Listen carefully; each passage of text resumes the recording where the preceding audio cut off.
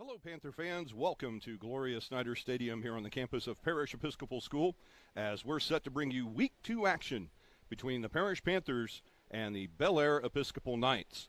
Before we get set to bring you the action here this evening in our home opener from Snyder Stadium, let's take a moment and review the highlights from last week's game in Aledo.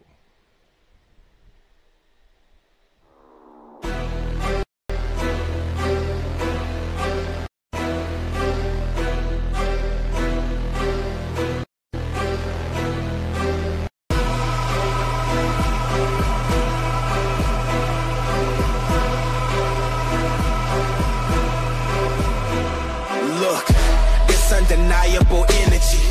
I got no L's in my history, nah. I just attack automatically. That's the design of my chemistry. Bow down, been a beast. You're not my kind, I'm a different breed. No tears to cry for my enemies. Open my eyes with my mind on the victory.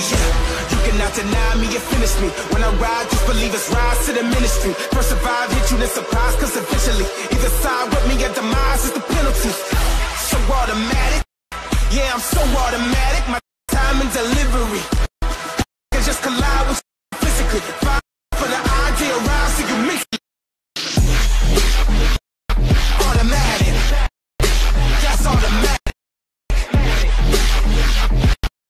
Automatic, that's automatic. I don't waste no time. I just get at it. I don't waste no time.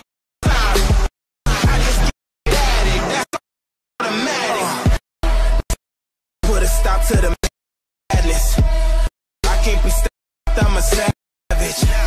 They thought I'd fall off eventually. Put all them thoughts in the casket. I see it all, what happens. Break down seconds to fractions. They think it's magic, you that quick. Trust me, I'm ready for action. Even if it's 5 minutes in the breeze, and the fire hit me from the side, it's in the breeze. I survived them in the retirement. I'm still a king. Recognize whenever your highness is in the ring. So automatic. Yeah, I'm so automatic. Swing for the thing. I can just collide with you physically. Fire for the odds and rise to you mentally. Automatic. That's automatic. Automatic. That's automatic. I don't waste no time. I just get at it. I don't waste no time. I just get at it. That's automatic. Yeah. Automatic. That's automatic. Yeah, automatic. That's automatic. I don't waste no time. I just get at it. I don't waste no time. I just get at it. That's automatic. Time for thinking before I react. I feel no feelings, no. I just attack. So automatic, yeah, I just black. Can't slow me down and you can't hold me back. Automatic. That's automatic. No time for thinking before I react. I feel no feelings, no, I just attack. Automatic. That's automatic.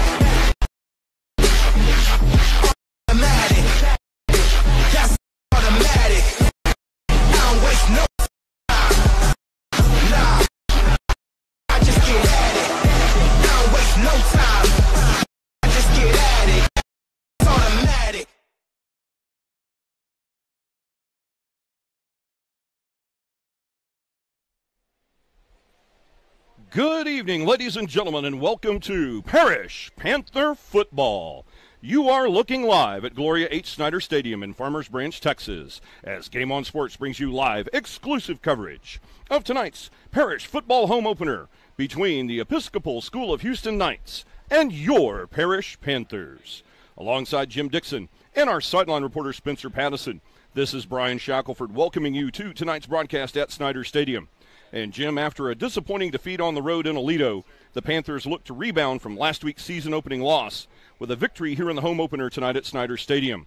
The Panthers come into tonight's contest in unfamiliar territory, having lost their season-opening game for the first time in 6 seasons. Now, Parish must stand fast against an Episcopal School of Houston team that comes into Snyder Stadium tonight fresh off a resounding 44-21 victory over Livingston High School.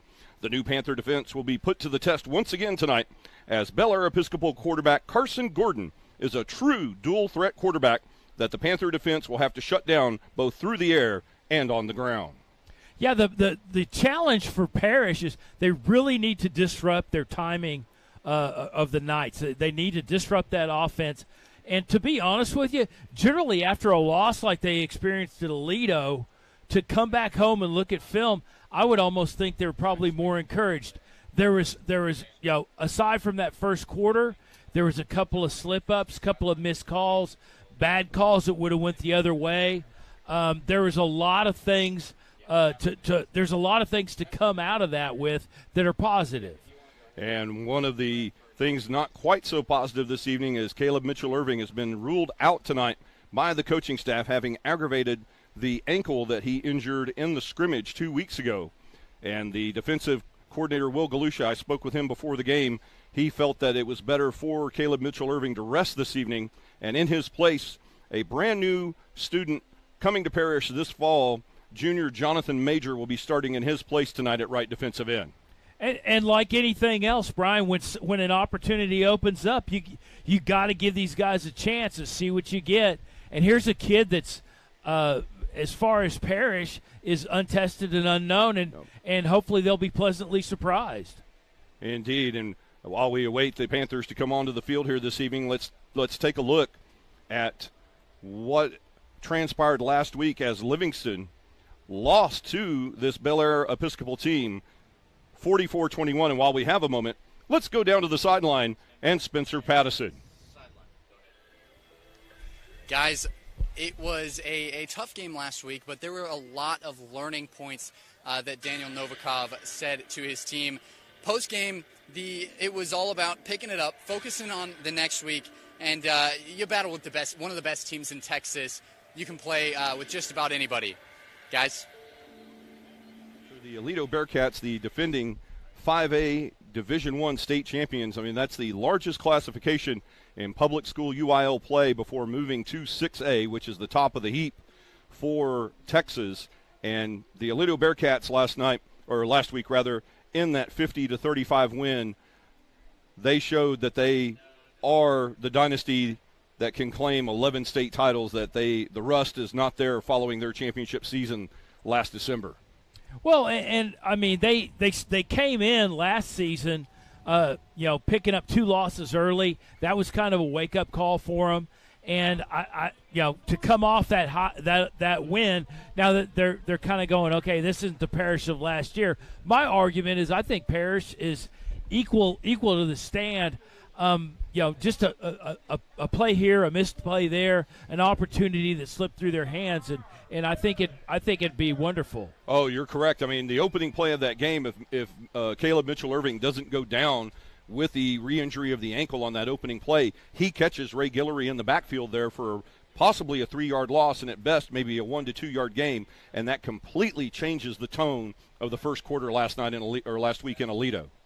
Yeah, and there was other opportunities. For example, Darby had a great quick strike catch on a slant, and I mean, you can review it and look at it. I'm not on the field, but it didn't look like to me that he was down by contact, and that would have been at the very least a large gain.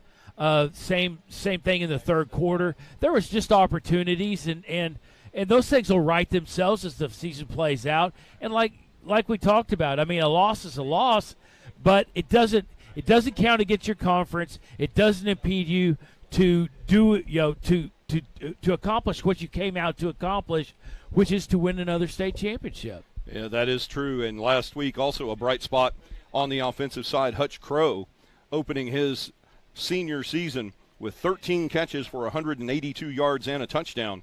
And we saw the defense with 10 new starters have a little bit of a rough going in the first quarter. But as the game went on, you could see that they were able to gel and form a little bit better as they held Aledo to just one touchdown in the second half.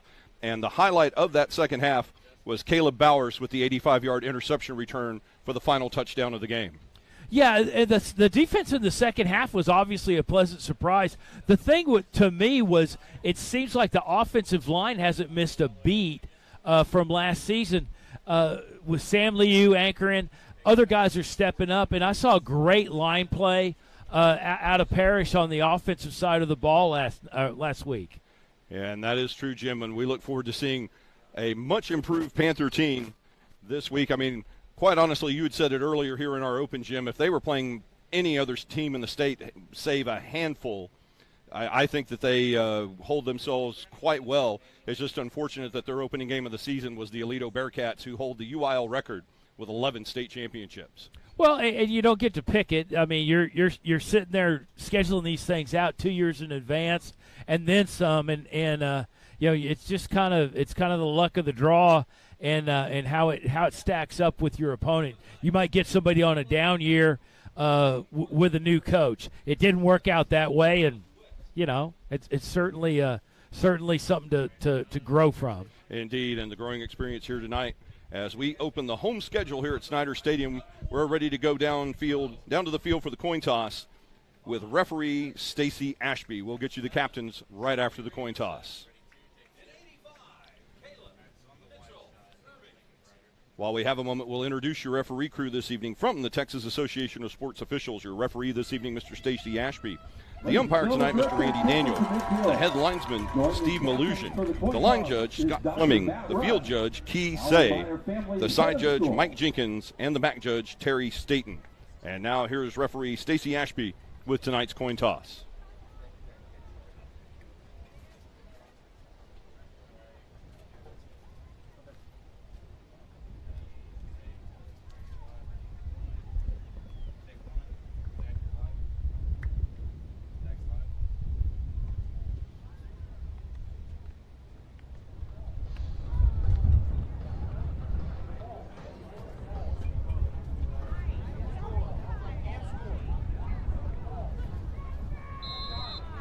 Panthers have won the toss. They've elected to defer to the second half. Panthers win the toss. They elect to defer to the second half. And it appears Episcopal will receive to begin the game. The Knights will receive the football. Panthers will defend the south end zone. For the Panthers this year, number 85, Caleb Mitchell Irving. Number 1, Hutch Crow. Number 5, Maddox Reed. And number 7, Sawyer Anderson. Captains for Bel Air Episcopal, number 14, Carson Gordon. Number 2, Braylon Thompson. Number 10, Ty Blevins. And number 77, Cullen Witt. And now we'll move forward with the voice of Parish Panther football here at Snyder Stadium, Forrest Baldwin, and our opening ceremonies. Football fans, please rise if able and kindly remove your hats for our prayer given by Alina Williams, Midway Campus Chaplain. Almighty God, we give you thanks for the start of a new school year. We are grateful for recreation and friendly competition, and for the lives and talents of all the students playing for Parish Episcopal School and for Episcopal High School tonight. As these athletes strive for victory, inspire them to wisely use their strength and skill to do their part for their teams with integrity and honor. We ask that you protect them from all injury and guide them and all of us fans home safely tonight. In your holy name we pray. Amen. And now, please remain standing as we honor our brave servicemen and women throughout the world. And remember that all men are created equal, that they are endowed by their Creator with certain unalienable rights, and among these are life, liberty, and the pursuit of happiness. The colors this evening are presented by members of the Parish Episcopal Pack 59 Cub Scouts Webelow Den. Benjamin Cox carrying the Pack 59 flag. Caden Fleeger carrying the flag of the great state of Texas. And Sky Arpey-Charterbrook carrying the flag of the United States of America. Our national anthem this evening is performed by the United States Air Force Band.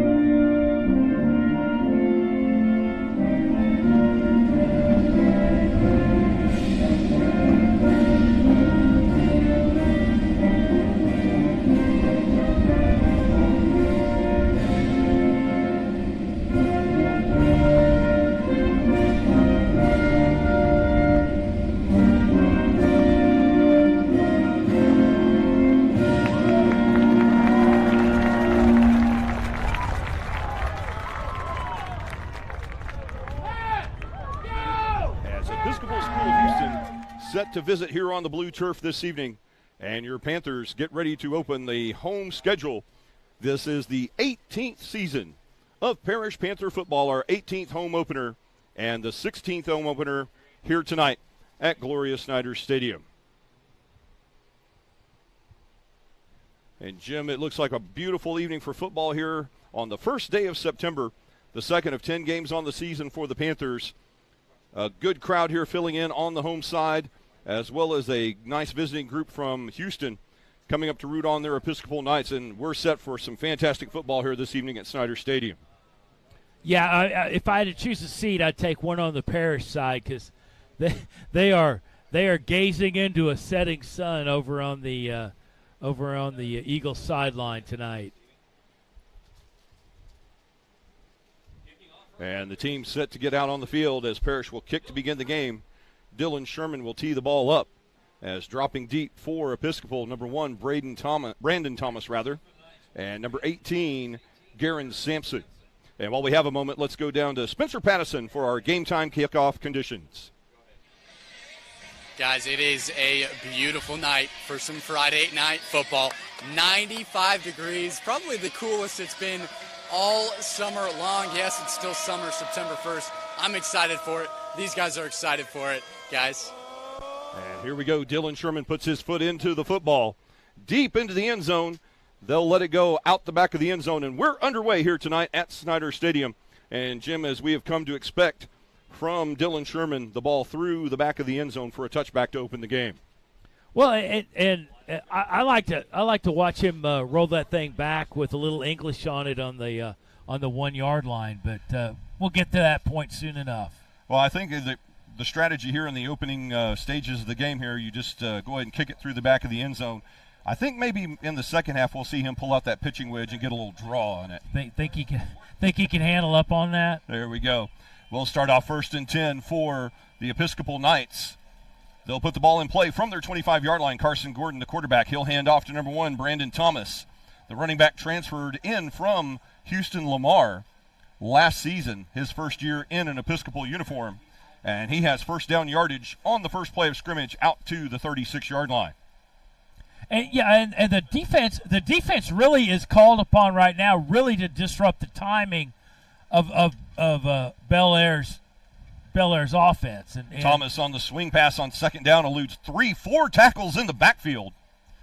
And nice footwork there by Brandon Thomas. He turned a 4-yard loss into a 2-yard gain, making the stop, number 44, Caleb Bowers, for the Panthers. Yeah, good vision. He came back in behind his wide block coming in, and that cleared that extra 2 yards for him. But good vision and opportunity. They actually mark a gain of 3 on the play, and this is a much different look to the Episcopal offense for Episcopal School of Houston than we saw in last year's game, as they did not have quite the running back threat that Brandon Thomas is. Now second down and 7.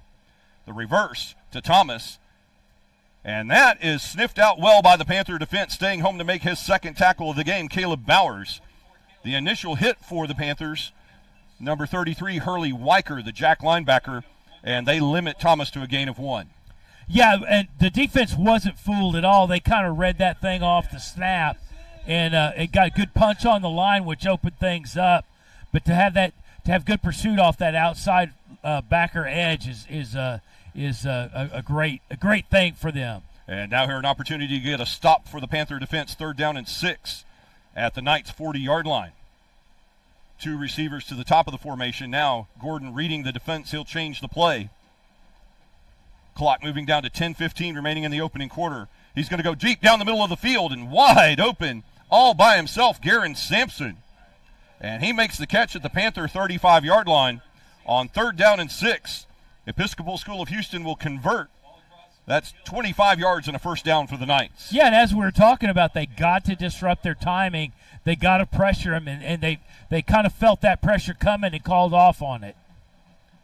And now a fresh set of downs for the Knights, now in Panther territory at the Parish 35-yard line. The clock moving under 10 minutes remaining in our opening quarter. Gordon, play action. He's looking deep downfield, has plenty of time. Now he'll be chased out of the pocket to run. And he'll manage to gain about 5 yards to the 30-yard line, chased out of bounds on the play by the nose guard, Landry Sattler. Yeah, a great vision out of the quarterback spot. Just worked his progressions, didn't see what he wanted, and ended up getting that 5-yard gain out of nothing. They actually mark a gain of 6 to the Panther 29-yard line. And as you see there, right there, folks, the feet of the Episcopal Knights quarterback, Carson Gordon, coming into play quickly. If he does not find what he wants through the air, he has no problem picking up yardage on the ground. They'll try to stop that here now on 2nd down and 4 at the Panther 29. A full spread backfield tied in to the left of Gordon. Gordon will roll to his left, hit the out route, and that's over the head of his intended receiver, Logan Bartee. The pass too high for Bartee. The incomplete pass will bring up 3rd down now for Episcopal. Yeah, Gordon never really got his hips turned into that. That's why that ball sailed on him. But he had an open man, and that drop covered. That corner let that thing go a little bit. And they got to tighten that up, or they're going to pick that to death on him.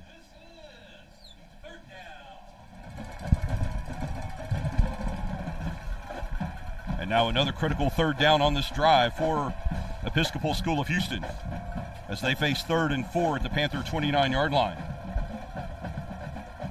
A tight set as Gordon back to throw. He's going to take off on the design quarterback draw.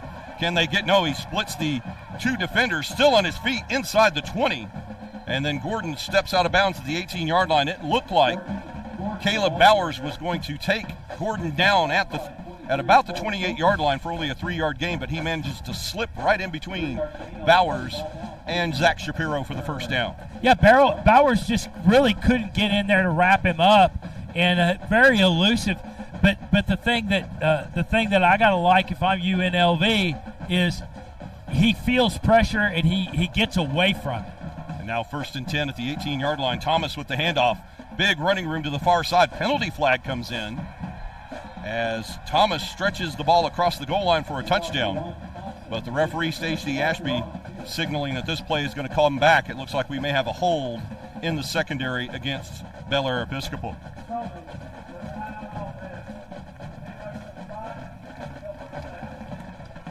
And indeed it is a hold against the Bel Air Episcopal Knights, and that will negate the touchdown run by Brandon Thomas. Yeah, not what you want to see, because completely unnecessary. He was through the line, just really running downhill into the goal line, and just, you know, somebody really kind of got away from their block and showed their hands and drew the flag. Yeah, exactly. It looked like when the flag came out of the official's pocket, Thomas was already past the spot where the foul occurred. So that'll be something for the Bel Air Knights Episcopal, or the Bel Air Knights staff to work on, as it's now 1st down and 15 at the Panther 24. They'll put 3 receivers to the bottom of the formation. Gordon fakes. He'll draw to Thomas. And the Panther defense right there to make the play. The big hit by Jonathan Major, the young man wearing number 59 tonight in Panther red, taking the place of Caleb Mitchell-Irving this evening, and he gets his first tackle for loss of the game, a loss of 2. And you gotta like just a lot of Parish hats on the ball, just a lot of pursuit and good quality play. The 2-yard loss following the holding penalty will set up 2nd down and 17 now, as the clock moves under 9 minutes to play in the opening quarter. No score here at Snyder Stadium. This is the opening drive of the game, as Parish won and they deferred to the second half. This is the opening possession following the kickoff for Bel Air Episcopal. Once again, trips to the right side. And now a stoppage of play, as Coach Steve Lease did not like what he saw.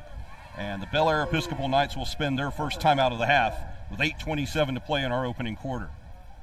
Well, and Gordon's back there moving around in the backfield and getting additional instruction to receivers and backs, and they're almost running it like a street game, and just shows the athleticism that you're gonna run into, and you got to disrupt that. Well, it looks like the front 7 for Parish have made some adjustments here during this drive, as they have been able to keep Thomas in check. And now it's just a question in these, what appear to be, I would say, 2nd and 17 is an obvious passing situation, but you never know, as the Knights have run a couple of draws already in this drive. But now it looks like with Thomas bottled up, they're going to need to key on Gordon. And that was a question that I had for Coach Will Galusha before the game, is what is the plan to keep Carson Gordon from being a true dual threat quarterback? Last year, he was not quite as polished as a junior as he is this year as a senior, so that task was easy last year, and that was contain him in the pocket and make him throw the football. This year, that may not be the solution in tonight's game. Well, and you also had that additional threat with a quality running back, and they kind of got 4 legs on the table at this point. You have to be aware. The same formation as before the timeout. 3 receivers to the bottom of the formation. Now in motion, Braylon Thompson to the top of your screen. On 2nd down and 17 for the Knights. Gordon back to throw. He's going to look for Thompson on the near side, on the far sideline, and the catch is made. A lot of room there in front of number 20, Jackson Sanford, the cornerback. Or actually, Sanford, the cornerback, in just enough to move the sticks. They needed 17. They got 17 in the length of the football. It's 1st down and goal for Episcopal School of Houston. Well, with that soft coverage, they're going to come underneath on you, and they're going to make you pay. And we have a Knight player down. And a stoppage of time with 8:20 remaining in the first period, or the first quarter here at Gloria Snyder Stadium, as an injured Bel Air Episcopal Knight on the turf. But it was interesting to see that play, as they had brought Braylon Thompson in motion from the right side of the formation in the trips as the slot up to the top, and then no one followed him down the sideline. He was basically standing by himself there on the sideline at the 8-yard line to make an easy catch for a 1st down. Yeah, I mean, just nowhere to be and get there, and there's a lot of teams that can't even execute that. Right. And they're making hay with that secondary on the short field in this defensive zone. But give Jackson Sanford credit, as he was in position to keep Thompson from getting into the end zone, as he was able to come up and make the play right when Thompson made the catch. So it may be kind of a, here in the open for defensive coordinator Will Galusha and his staff, it may be kind of a bend but don't break mentality, as they can pretty much have all the yards they want as long as they don't get on the scoreboard. Yeah, I mean, last time I checked, you don't win and lose by offensive statistics, right? Yeah, offensive rushing yards, and so I mean, yeah, very true. It's keep them off the scoreboard, and good pursuit, as you addressed. I mean, he was at least 7 yards off the ball, and the fact that he was over there to make the stop or get the receiver pushed out. And the injured Bel Air Episcopal Knight getting some assistance to the far sideline, as we're ready to resume play now. The clock moving with 8:19 and counting in this first quarter. The opening drive of the game for Bel Air Episcopal, and they have the ball 1st down and goal at the Parish 7-yard line. All three receivers move from the left to the right side of the formation, as Gordon now will go back on the counter run, a designed run for Carson Gordon. And he's able to stretch out that 6'1" body for another 1.5 yards, stopped just shy of the 5-yard line. And several Panthers led in on the tackle, led by Hurley Weicker and Landry Sattler.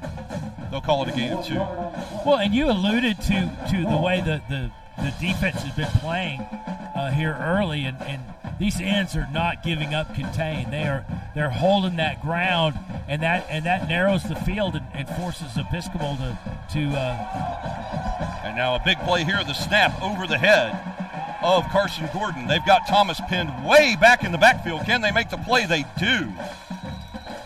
And staying home to keep Brandon Thomas in check, number 4, D.C. Crane, until he gets help on the tackle from number 19, Jesse Richardson. And that's a loss back to the 14-yard line. An 8-yard loss for Bel Air Episcopal. Yeah, those miscues in that container, or in that container, that's a backbreaker. You got to start all over again. And it takes some intestinal fortitude to get that done. Indeed, that's the kind of play that will drive head coach Steve Lease and the offensive coordinator Dan Casey crazy.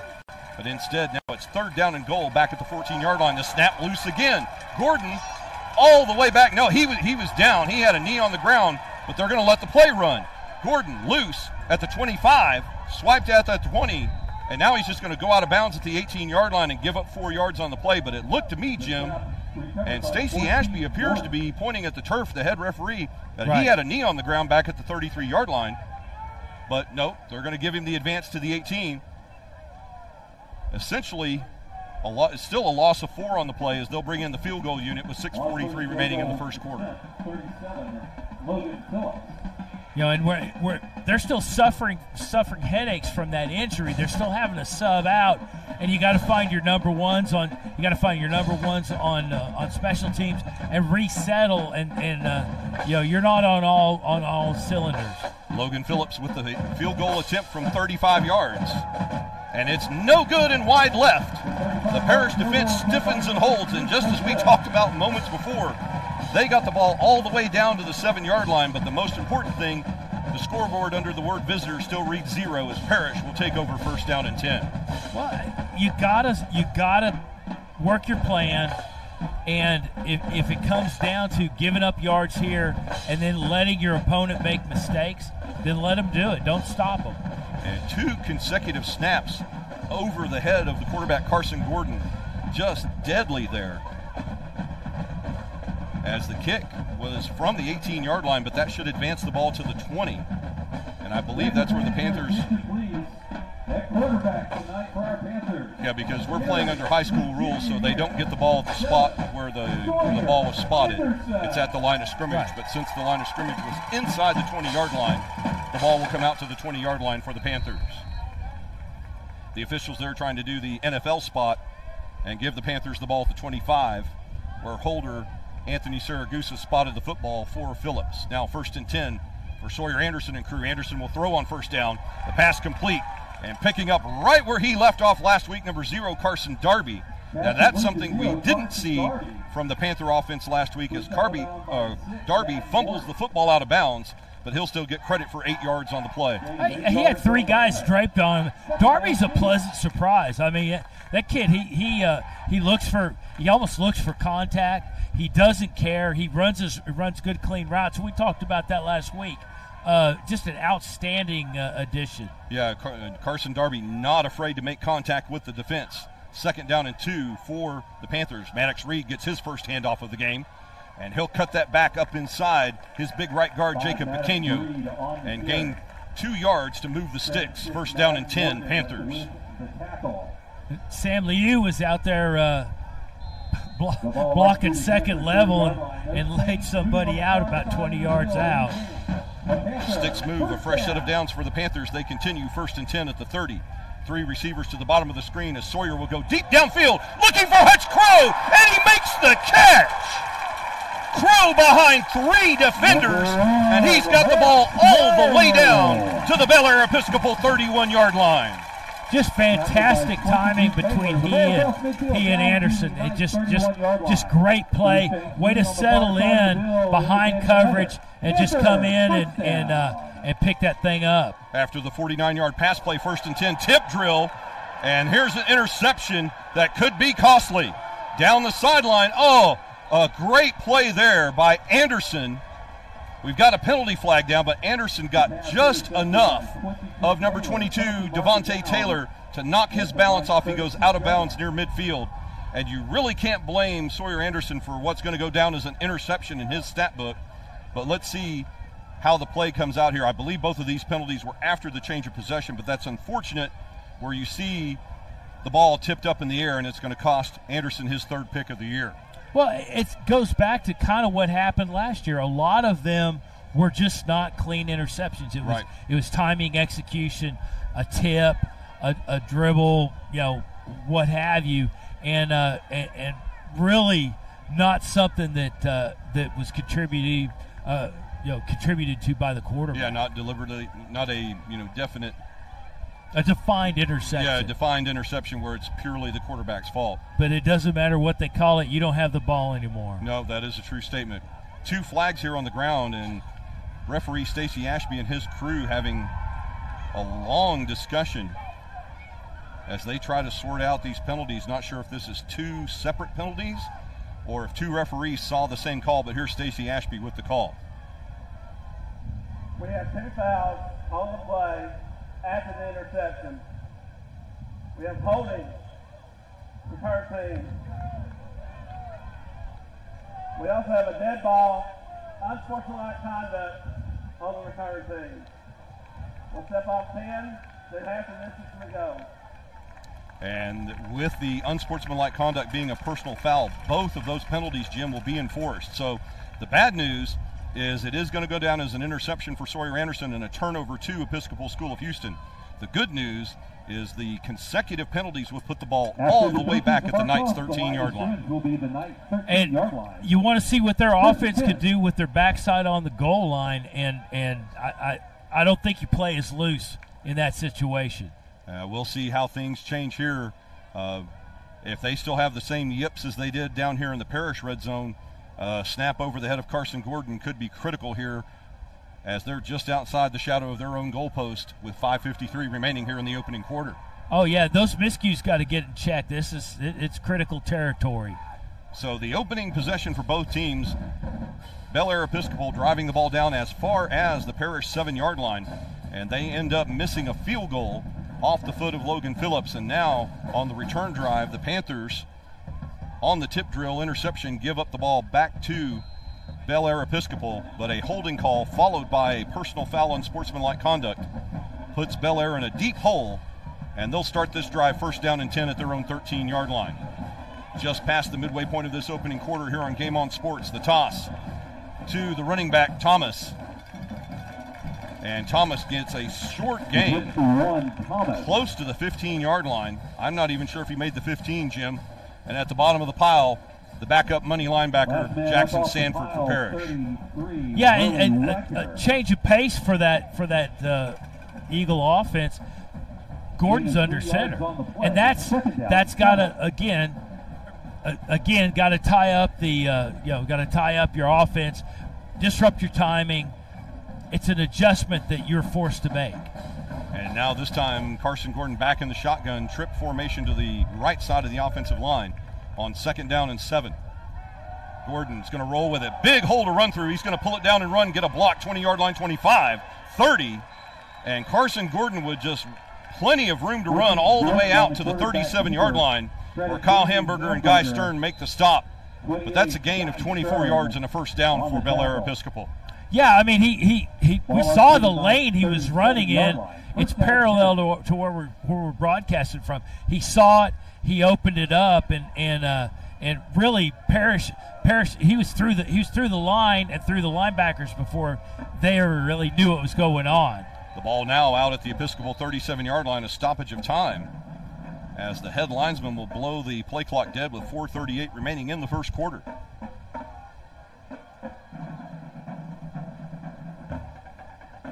We'll check with our referee, Stacey Ashby. Well, first I think we're going to have a discussion with head coach Dan Novikov down on the sideline.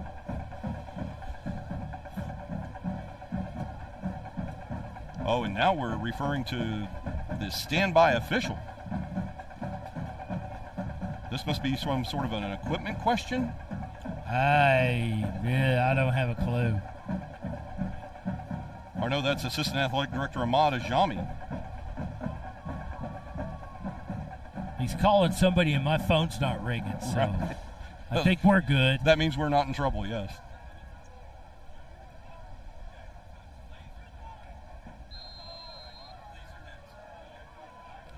All right, and I believe what we've overheard through the conversation is the clock now running with 4:37 to play in the first quarter.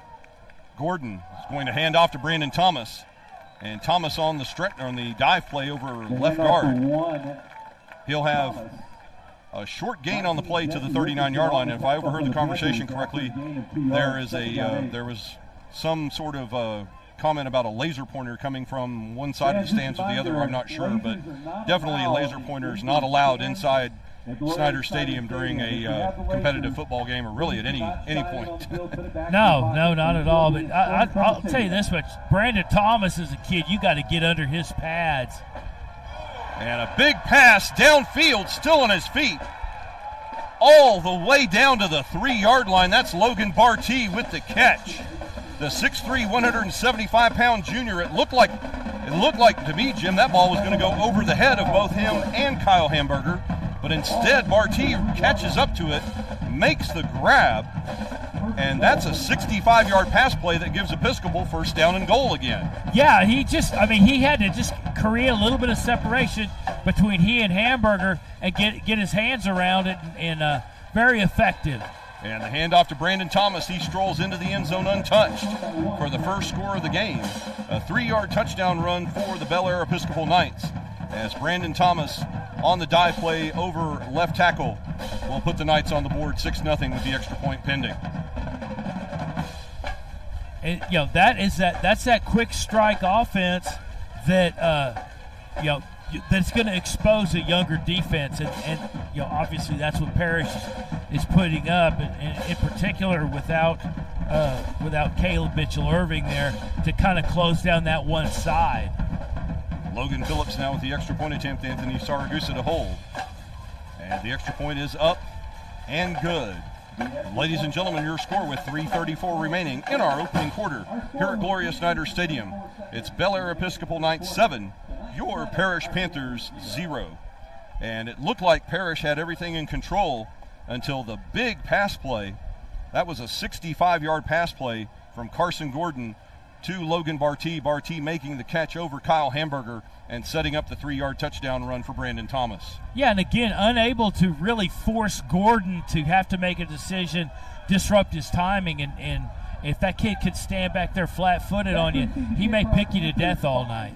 Oh, that's true for just about any quarterback on a top team in high school football. You can't afford to give the quarterback that kind of time in the pocket and keep him from throwing accurate routes deep. And another announcement being made about the laser pointers. We're not sure whether that came from the home sideline or the visiting sideline, but it was definitely brought to the attention of the officiating crew. And folks, if you're listening to us here in the stadium, please do yourself a favor and put that laser pointer in your pocket, because the next time they see it, you'll probably be escorted somewhere by the Farmers Branch Police that you don't want to go. The kick by Logan Phillips, it's a short kick. This will be Maddox Reed from the 16-yard line. He'll follow Darby to the right-hand side across the 20. And Reed going down at the 23-yard line with the tackle on special teams for Bel Air Episcopal, number 23, Brooks Edwards, the junior backup linebacker. And it's another opportunity for Sawyer Anderson and company, 1st and 10, after the Episcopal Knights cash in on the tip drill interception. Yeah, and that kick was really designed to do what accomplished, and that's to force Parish to either roll the dice on getting a deep down, or having to bring it out and hoping your kick coverage can stop you short of the 25. Zone read handoff to Maddox Reed on 1st and 10. Nice hole for Reed. Once again, following the block of his center, Nate Weber. and the right guard, Jacob Pequeño. He'll gain, we'll call it 5.5 on the play to set up second down. And again, another answer or another question answered. This offensive line is, I mean, they're gelled together. They're working well as a unit, and they're creating holes that, pretty much the rest of the offense needs to catch up. Anderson, the play action on second down. He'll go down the far sideline. And the catch made by Hutch Crow. It looked like that was going to be an interception, and that may have been the problem as Braylon Thompson went for the pick instead of trying to take Crow down, and Crow somehow, I think he took it out of Thompson's hands. But an amazing catch there by Hutch Crow moves the sticks 1st and 10. Well, Hutch Crow is at least a hand taller than that defender, and that's how he ended up with it. 1st and 10 Panthers. They'll continue with their own 41-yard line. Clock under 2.5 to play in the first. The fake to Maddox Reed. Carson Darby. Oh, that ball just off his shoulder. It looked like Darby was trying to run before he made the catch. Yeah, just a little on the back shoulder. Yeah, an unfortunate mistake there by Darby to bring up second down. Second down, 10.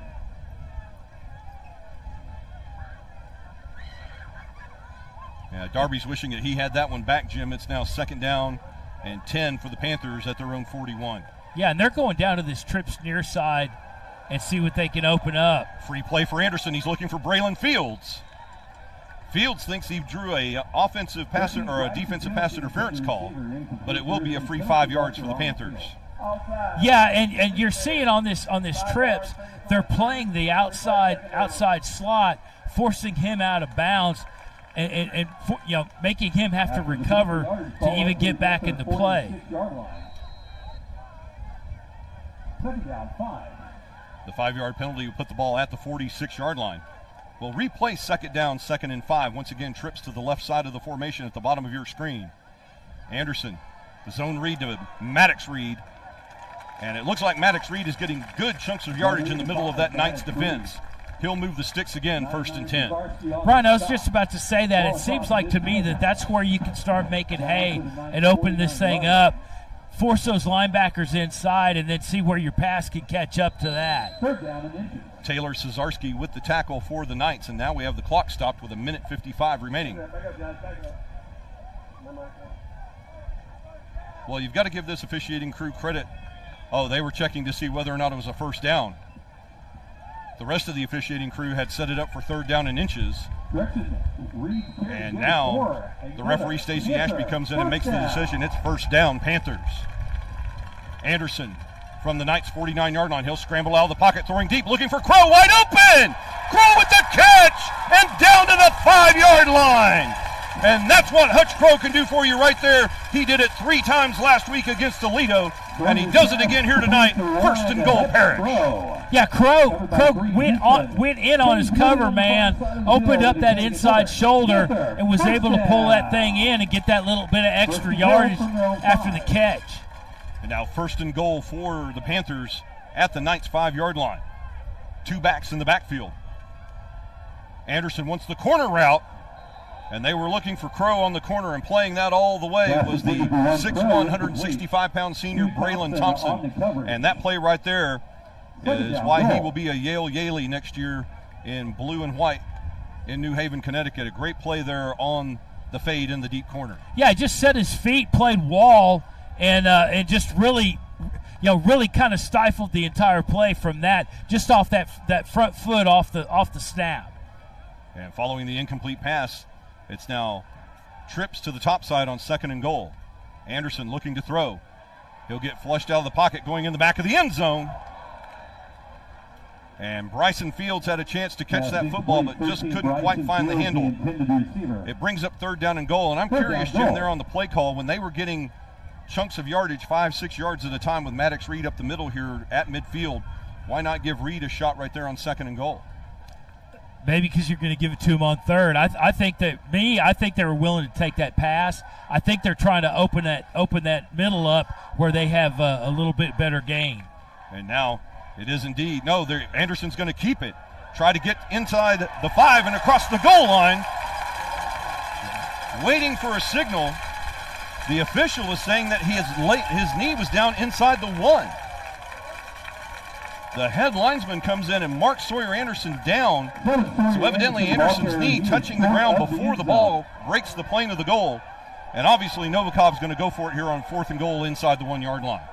Yeah, and that's what we're talking about, Brian, is just you got to train. You have to train these secondaries to look for stuff, get them to open up. Just one step gets you that gain. And now it's 4th down and goal inside the 1 yard line. The jumbo package for the Panthers. Snap to Anderson. He'll hand to Reed. Did Reed get in there? This is going to be a critical play either way. We'll wait for the official signal. No hands in the air as of yet. It looked from our vantage point that Reed was able to break the plane. But they're saying no, that the Knights defense held, and they'll take over 1st and 10 inside their own 1 yard line. And Novikov is furious with that call by the officials. Yeah, and let's read as Gumby. His hips were over the goal line. Yeah, over the goal line. And I don't know how the ball did not follow. Well, the ball could not be any closer to the goal line and still be in the field of play as it is right now. But that's where the officials mark it with 23 ticks remaining in the opening quarter. So I guess you have to give credit where credit is due. The Knights defense holds.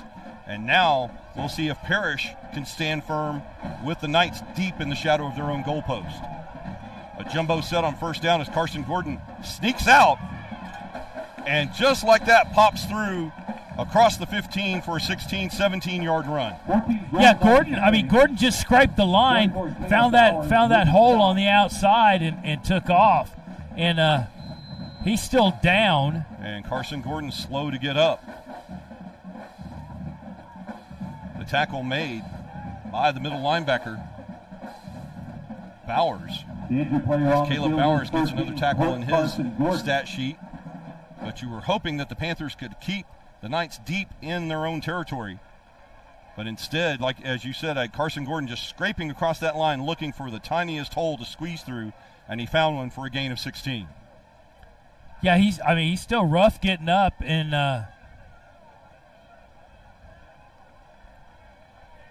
he'll have to go off for a play. Yeah, they'll take him. They stopped the clock for him, so he'll have to come off for at least one play. And it looks like for a play, we'll get to see the backup quarterback, Tyler Bloomgren, the son of Rice head coach Mike Bloomgren, a junior here at Episcopal School of Houston. And it looks like they'll run the clock out. The clock now running following the injury timeout, and a very smart decision here by head coach Steve Lease is he's going to let this quarter run out and get his player an extra 2 minutes with the quarter break of rest.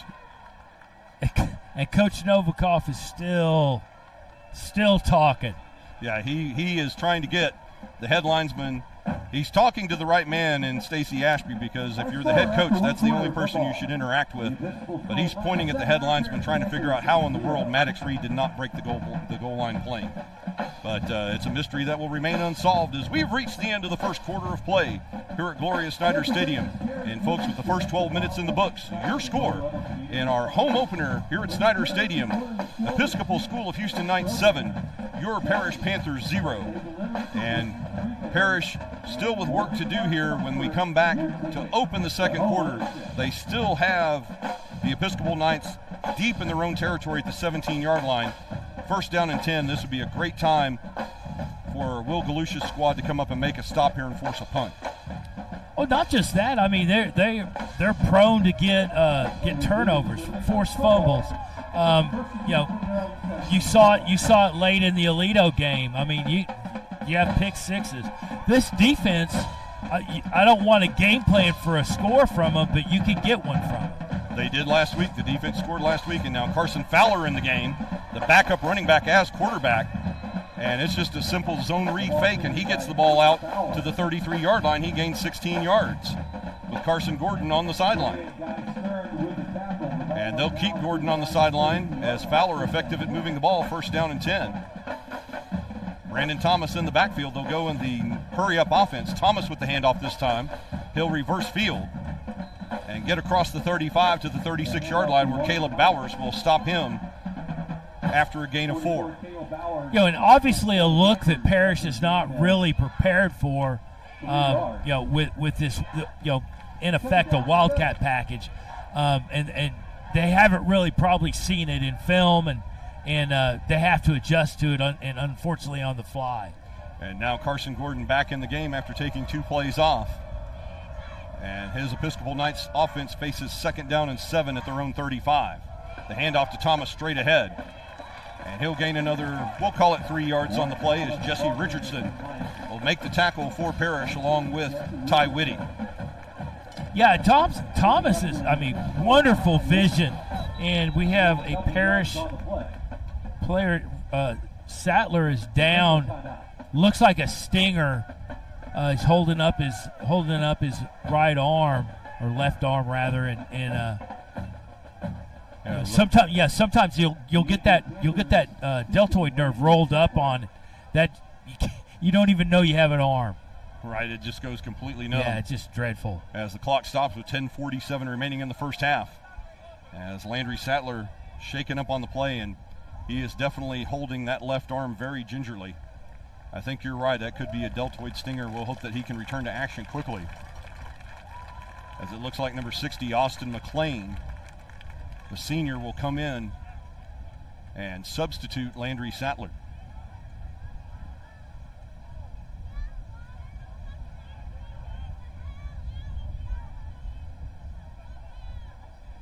Yeah, that's one of those things that's just kind of a bonus surprise, and you just don't even know what's going on, and all you know is you can't move. 3rd down. And following the 3-yard gain on 2nd down, it's 3rd down and 4 for the Episcopal Knights. At the home,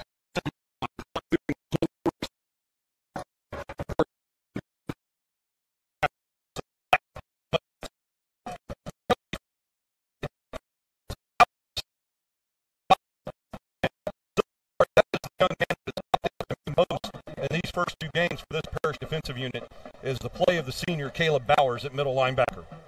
Yeah, Bowers is outstanding. I gotta say that Jesse Richardson came in and was able to kind of force the issue and almost got a fingertip on the ball.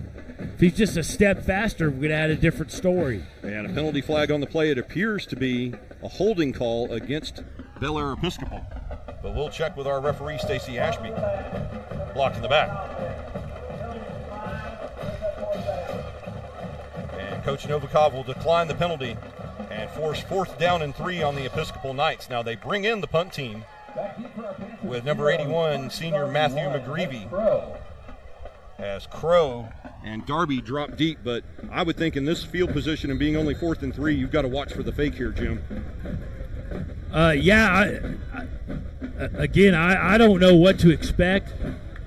And a very, very high punt by McGreevy. It takes a sideways roll back toward the Panther 40-yard line, down there by Braylon Thompson. The ball down at the Panther 39-yard line. Yeah, if you're going to see those kind of punts, the fake is certainly one you want to put in your repertoire. Only 24-yard net on the punt, no return. And now Sawyer Anderson and company go back to work, trailing by only 7.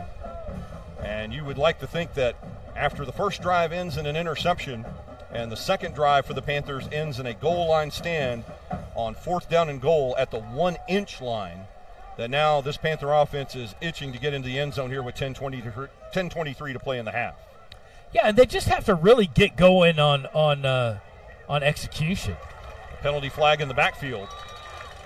2 penalty flags on the play as Anderson completes his first pass of the year to number 17, Colgan Pettit. But I've got a feeling that's going to come back with a couple of different penalties here against the Panthers. Oh. We have 74 offense, pass to the face. We have personal foul, number 99 defense, pass to the face. So offset, replay the down. Oh, so both personal fouls, both hands to the face, so they'll truly offset. And we'll just replay 1st and 10. Yeah, and unfortunately, scrub a nice gain from Pettit. Yeah, that was a nice 12-yard gain there by Colgan Pettit on what would have been his first reception of the season. Instead, the clock moves with 10:15 to play before halftime. And we'll replay 1st and 10 Panthers at their own 39-yard line. Spread formation. as Sawyer Anderson will hand off to Maddox Reed. And another big chunk from Maddox Reed, another 6-yard gain out to the, well, call it 7, out to the 46-yard line, making the stop number 88, Cullen Walton, for Episcopal. Yeah, and Reed is able to get loose. He comes up with great vision, finds holes, and just accelerates. Now 2nd down and 3 Panthers. They'll give it right back to Maddox Reed.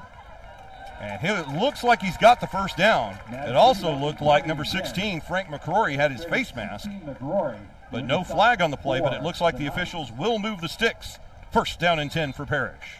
Yeah, he's just coming up to the Reach is coming up to the line, using his vision, finding what's open and available, and then taking that. It's very efficient running, good vision. From the 49-yard line, 1st and 10 Panthers. The shoulder fake by Anderson. Going deep for a wide open Crow. 10, 5, touchdown Panthers. And somehow, I don't know how Hutch Crow does it. He just must be faster than he looks. But he gets behind these defensive units and was wide open for a 51-yard touchdown strike from Anderson. Brian, it's really he beats his man, he adjusts his speed, he settles these guys into a pace, gets in front of them or alongside, and then accelerates, and that's how he's opening up. He's just winning. It's a great theory and method of receiving. Just win the last 3 steps. And Dylan Sherman with the extra point off the hold of Drew Burton. And folks, your new score with 9:22 remaining in the first half of play here at Gloria H. Snyder Stadium. It's your Parish Panthers 7, Episcopal School of Houston Knights 7. And that's what it must be, Jim, is that Hutch Crow just has a hidden 6th gear, or the ability to just lull that defensive secondary to sleep, and then a quick burst of speed, and he's back there all by himself. Yeah, I mean, and a lot of these kids, you get them out there and they just run as fast as they can. And I think what you're finding is these guys have that additional gear, or they're comfortable and quick at a lower rate.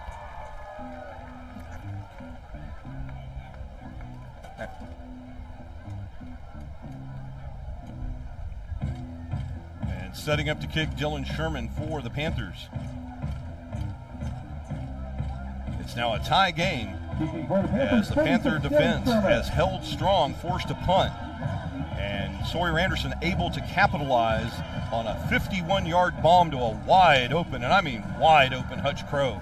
And that's the Yale commit, Braylon Thompson, that Crow beat for that 51-yard touchdown pass. Yeah, and the thing that's overlooked is Reed went up to the line and it picked up an outside backer coming in, got down to tie up his legs, and it basically gave him a double leg, took him down, and the officials didn't see it.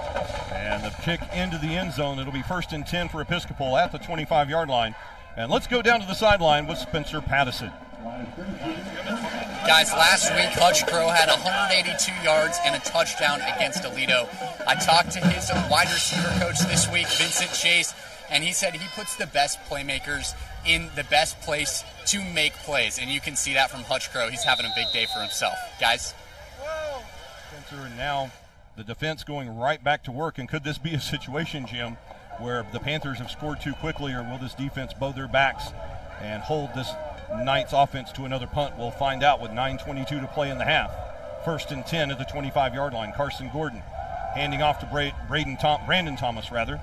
Thomas still on his feet, breaks a tackle to 30.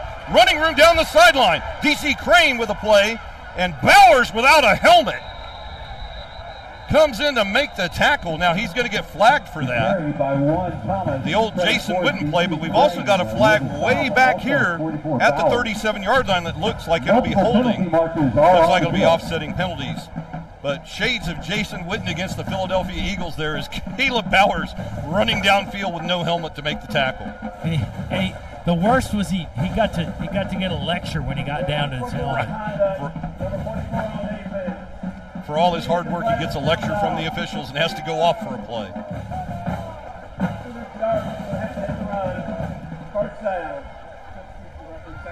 Yeah, a new rule instituted in both UIL and TAPS. If the player's helmet comes off, he has to stop play.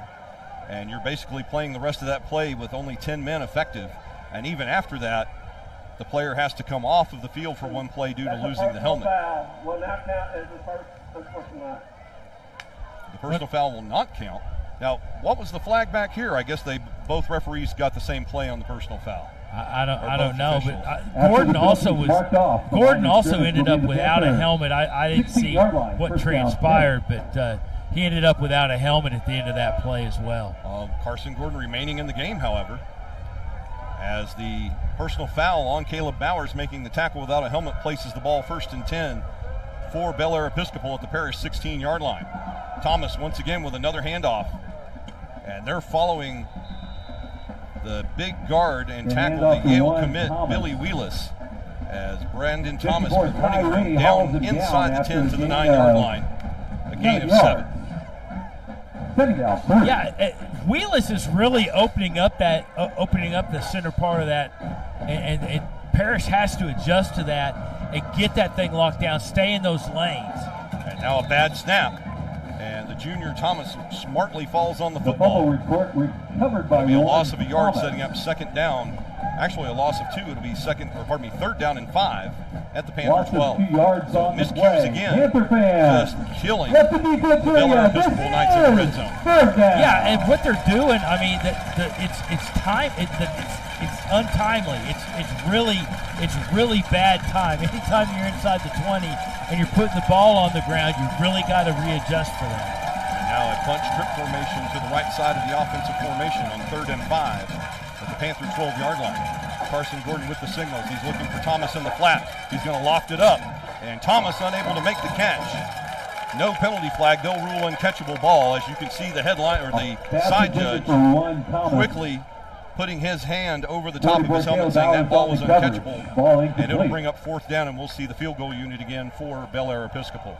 Yeah, I mean, even though he's coming out of the backfield, he drew doubles. He still had to beat and turn up to catch that ball. I mean, obviously uncatchable because it was inside and well over his head. And now Anthony Saragusa will spot the ball for Logan Phillips at the 18-yard line. This will be a 28-yard field goal attempt for Episcopal. Snap back. And the 28-yard field goal is good. So 3 points on the board off this drive for the Episcopal School of Houston. Folks, your new score with 7:32 remaining before halftime. Here at Gloria H. Snyder Stadium. It's now Bel Air Episcopal Knights 10, Parish Panthers 7. And another good job there by the defense to hold the Knights out of the end zone and only give up 3 points on that drive. And the Parish defense is playing, with their backs to the wall. They're playing great defense. You just got to be able to extend that down the rest of the field. And I think once you're playing a little bit more free, a lot better things happen. And awaiting the kick now by Logan Phillips as he'll tee the ball up at the 40-yard line. Maddox Reed and Carson Darby dropping deep for Parish. 37, Phillips. So Sawyer Anderson will be back on the job here on this drive, fresh off that 51-yard touchdown pass to Hutch Crow. Following the kick return here is now Phillips set to kick from the 40-yard line. It's a short pooch kick. And off a bounce, this will be Maddox Reed from the 21-yard line. He finds a seam out across the 30. And the stop made on special teams at the 32-yard line. With the tackle on special teams for Episcopal, number 42, Josh Johnson, a junior backup defensive lineman. And Brian, great defense or great structure on that on the kick team. They stayed in their lanes and they created that opportunity. And they're adjusting for that pooch kick. They're adjusting for the style of kicks that they're getting, and rather than hurriedly trying to make as much as you can out of it, they're staying in their lanes and they're very disciplined about it, and that benefited. Indeed, and as a result, now they start at the 32-yard line as opposed to the 25. 1st and 10 Parish. Anderson, pump fake. He hits the screen to Reed. Reed with 3 blockers. He's got room. Midfield. And that right there, folks, is how you execute a screen. They were able to get 3 big offensive linemen out in front of Maddox Reed, and he gains 18 yards and a first down for the Panthers. And that was the only way you're going to bring him down, is to come in from behind. Oh, we've got a flag over on the far sideline, right on the edge of the play, right on the edge of the playing surface at the 40-yard line. I can't imagine it's an eligible receiver downfield because the ball was already in the air. Right. And it's holding against the Panthers. 10 yards from the spot of the foul, still first down. So one of the big three out there, we're not sure who it was, they didn't call a number, guilty of a hold on the screen pass, and that will put the ball back at the 30-yard line.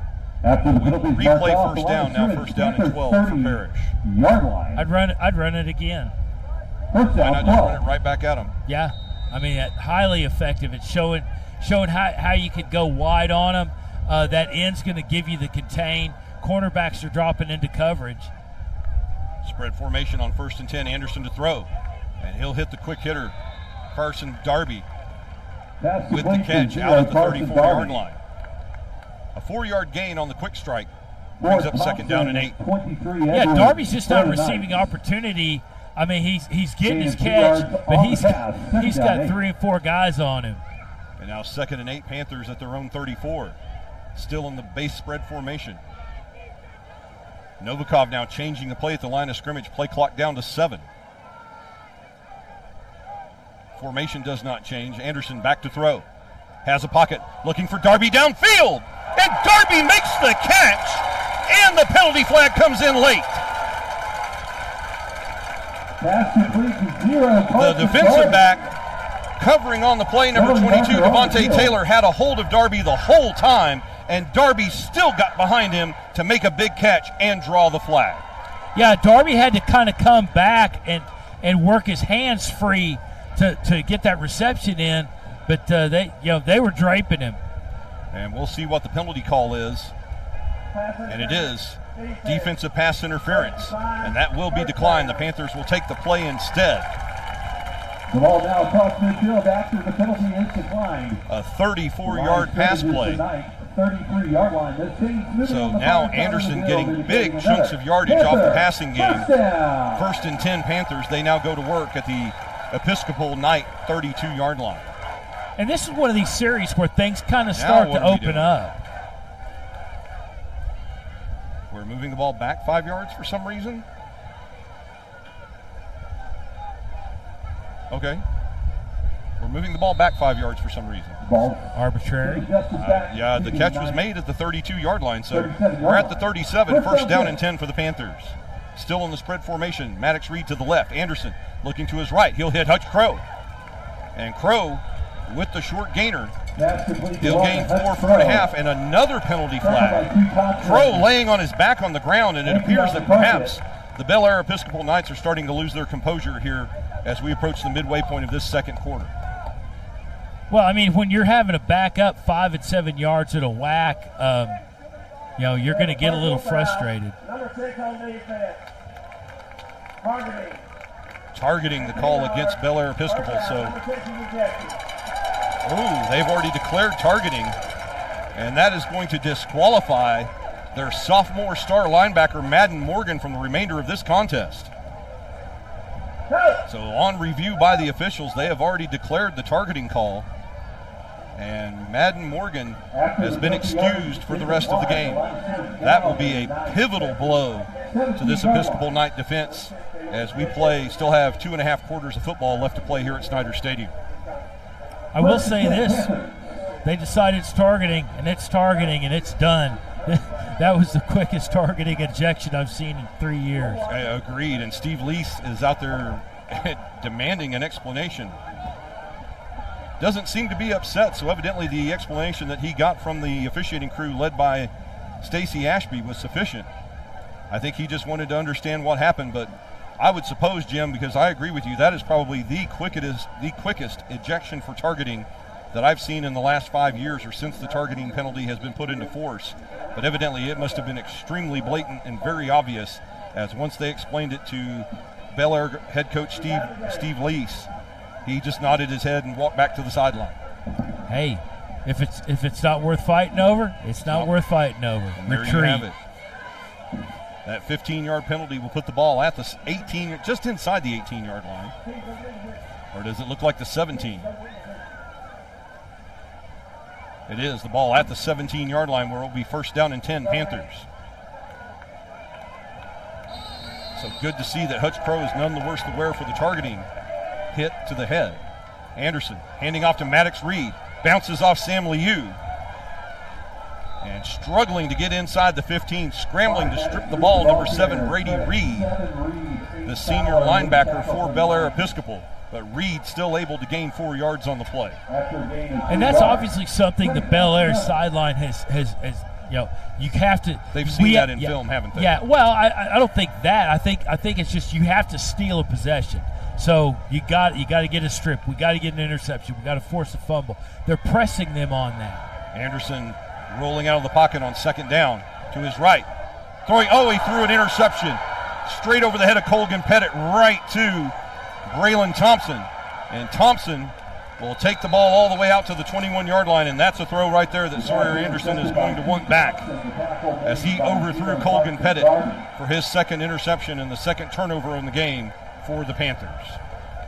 And again, back to what Bel Air is trying to do. I mean, they really have to. They feel like they have to steal a possession because they felt the pressure on this one drive where Parish is finally kind of clicking on all cylinders, and they feel like okay, now's the time. We got to stop, and we have to steal that possession. And now the Panther defense will have to steal a possession of their own as the Panthers are now down -2 in the turnover game here this evening. Knights football with 5:16 to play before halftime. Carson Gordon on 1st and 10 fakes the handoff, hits the swing route out to the far side. The catch made by number 18 Garen Simpson, and the slot receiver with the catch out across the 25 to the 27-yard line. We'll call it a gain of 5. 27-yard line, 5-yard gain for Bel Air Episcopal. And again, Parish's pursuit on the ball. They had 6-7 guys on the ball, and they're not none too worse for wear. They're not gassed, so the conditioning's paying off even on a hot night. On 2nd and 5 now at the 27-yard line of the Knights. 2 tight end formation for Carson Gordon. He'll fake the handoff. No, it's a flea flicker play. Good coverage, but open underneath, and making the grab, number 9 Logan Barty. They had the receivers covered deep downfield, and then Barty comes underneath and makes a big pass play there. Yeah, Barty just kind of settled into that second look where that pocket was kind of opened up for him. Really, no design play. Just go find an open spot. And it works for 30 yards and a first down for Bel Air Episcopal. They have a fresh set of downs now, 1st and 10 at the Panther 43-yard line. 4:20 remaining in the second quarter here at Snyder Stadium. Gordon will hand off to Brandon Thomas. Penalty flag comes in, and it looks like they'll have the offensive line on a hold, more than likely backup right tackle number 70 Alex Lozada. But that flag came out quickly, so it'll be 1st and 20 here in just a moment. Holding, number 70 on offense. 10 yards previous line scrimmage, repeat first down. And holding indeed the call against Alex Lozada and the Bel Air Episcopal Knights. 1st down and 20 coming up.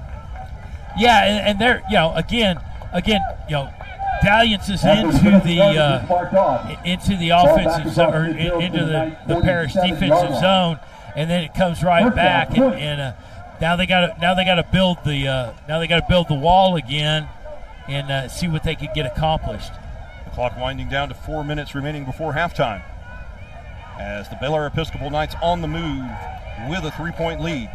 However, they're back at 1st and 20 at their own 47-yard line. Spread formation as Gordon takes the snap, dropping back in the pocket, going straight across the middle, and overthrew both receivers coming in on the skinny post. And D.C. Crane just barely missed his first pick of the year.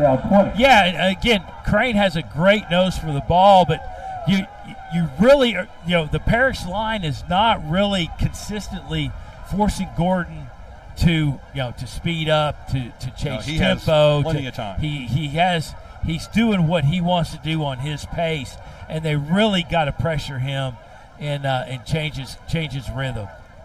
2nd down and 20 now for Bel Air Episcopal. The ball remains at their own 47-yard line. They'll put a man in motion coming to the bottom of your screen. Number 24, Will Masterson, the tight end, out in the slot. Gordon back to throw. They're going to set up their own screen with Thomas. He gets across midfield and gets back close to the original line of scrimmage. May have gained an extra yard or two on the play. And they will give him a gain of 12 down to the Parish 41-yard line. It still sets up 3rd and 8. Yeah, that screen kind of developed off of that flea flicker. These down linemen are now they're kind of edgy. They don't really know. They really don't know what's coming out of that backfield. They can hit you with so many tools, and they got a lot of athletic kids in that backfield. And now a big play here for the Panther defense on 3rd down and 8 at the Parish 41-yard line as we approach 3 minutes to play before halftime. A slot and spread to the left. Gordon back to throw, has all day long. He's going to take off, puts a stiff arm on Bowers, and has plenty of room to get the first down on a 13-yard gain to the Panther 30. Nobody touched Carson Gordon on that 13-yard run. Yeah, I don't know that Gordon even read progression. He just took off. I mean, he saw that outside open up, and contain broke down, and he felt like there was an opportunity and obviously took advantage of it. They'll mark him down at the 32-yard line, so just a gain of 11 on the play. But Carson Gordon managing to stop the clock with 2:54 remaining in the half. 1st down and 10, Bel Air Episcopal. The jumbo package in now, 1 receiver to each side. Slot receiver on the right. They'll hand off. No, it's another flea flicker as Carson Gordon, they find Barty again, but he makes that catch out of bounds. So they ran the exact same play. The Panthers covered the same 2 receivers. And as Logan Barty comes sweeping in underneath, he makes the catch, but as he's sliding out of bounds, incomplete pass, 2nd down and 10. Yeah, and the line has to be cognizant of that. They think they got a deep stop, and then they have to adjust and then put the pursuit back on as the ball then rolls 6 yards deeper. And it appears that Episcopal and the offensive coordinator Dan Casey not afraid to go to the back of the playbook here in the first half of play. We've already seen 2 flea flickers, and who knows what else we might see here on 2nd down and 10 at the Panther 32. Trips to the bottom as Gordon will look to throw. Now he's going to take off. Plenty of room to run as he comes to the near side. Stiff arm on Polka. And he'll just work his way out of bounds at the 29-yard line. And Gordon, it's just the speed and athleticism of a young man like that. It just seems like he has the ability to go wherever he wants to on the football field, and he just steps out of bounds to save himself for the next play. I think he's capable of doing pretty much whatever he wants. He's just the unfortunate side is Parish is giving him room to do that. Even in tight quarters, he's still very elusive. And you saw that on the goal line play. Yeah. He snuck through for a 16-yard gain. Yeah, I mean, you've got to wrap him up. 3rd down and 5 now, a critical 3rd and 5 for the Panthers at the Parish 27. Carson Gordon looking to throw. He's going to go deep in the corner for Thompson. That pass short and incomplete. Gordon did not put enough mustard on that throw. Just really didn't have his feet settled, Brian. It sailed on him. He had the right line, just didn't get his feet settled. And we'll see if this is going to be, and it is indeed. Coach Lease will call timeout. With 2:25 remaining in the first half. On the field called by the Knights. As Bel Air Episcopal will spend their 2nd timeout, and they'll make a decision here on 4th down and 5. Yeah, and I mean, the way this thing's opening up in the middle, I think you take that underneath. You go to your playbook and find something in that middle ground and try to exploit these Parish linebackers. You're not really getting enough out there with 5 and 10 yards. Well, they only need 5 this time, so it'll be interesting to see what type of coverage. Now, the one thing that I've noticed that we saw a little bit more in the latter stages of the 2nd quarter and throughout the 2nd half of last week's game is Coach Galusha willing to take some risks on the blitz. Would this be a situation here where they may want to send one of the linebackers on the blitz and try to take Gordon down in the backfield? Yeah, I think with Parish in this situation, the timing on it's right. They haven't seen it. They haven't seen a whole lot of it. And Coach Galusha, he uses that thing like a Stradivarius. I mean, it's very well timed, and it's well done when it's accomplished. Indeed, as they were able to get a couple of sacks last week against the Bearcats. We'll see what the Panthers have in store now. The Knights will break the huddle. Critical 4th down and 4. I'm going to call it 4th down and 5, maybe a short 5. At the Panther 32-yard line, Carson Gordon with the snap. He's going to roll to his right. The blitz comes, and they look on the near side, and wide open, nobody there to catch.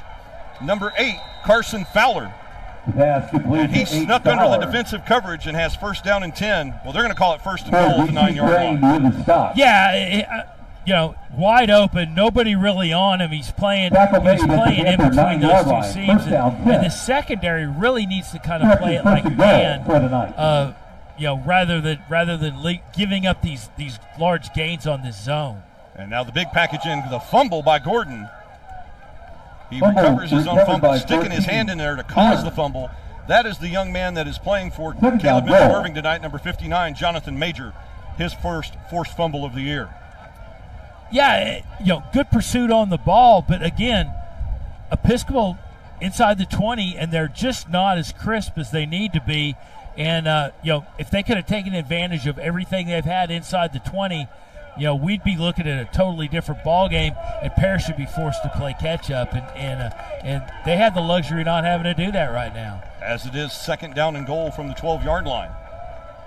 2 receivers in the slot and 2 short in the tight end setup. They fake to the running back, Carson Gordon, going in the back of the end zone. No, he's going to pull it down.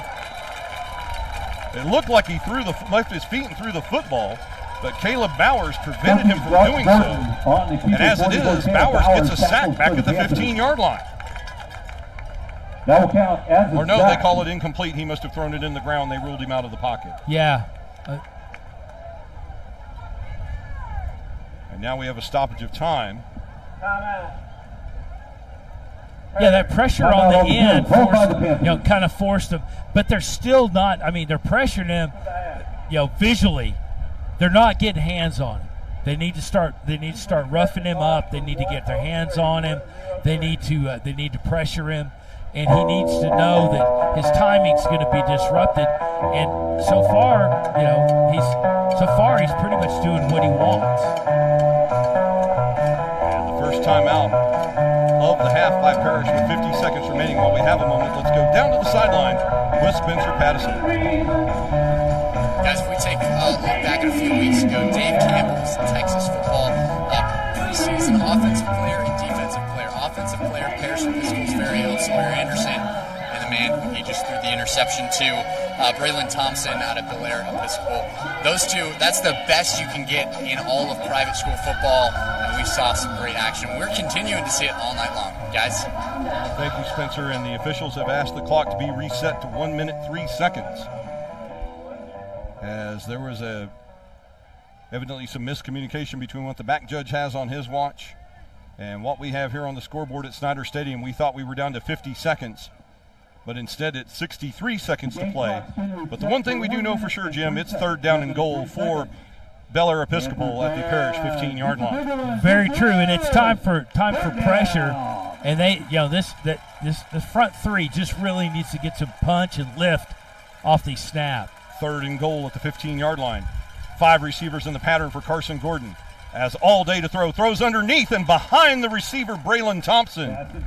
And once again, we've seen this in a couple of episodes here. Poor footwork on the part of Gordon. He didn't get his feet set, and it brings on the field goal team on 4th and goal. Yeah, he just really kind of threw it into the ground, forcing Thompson.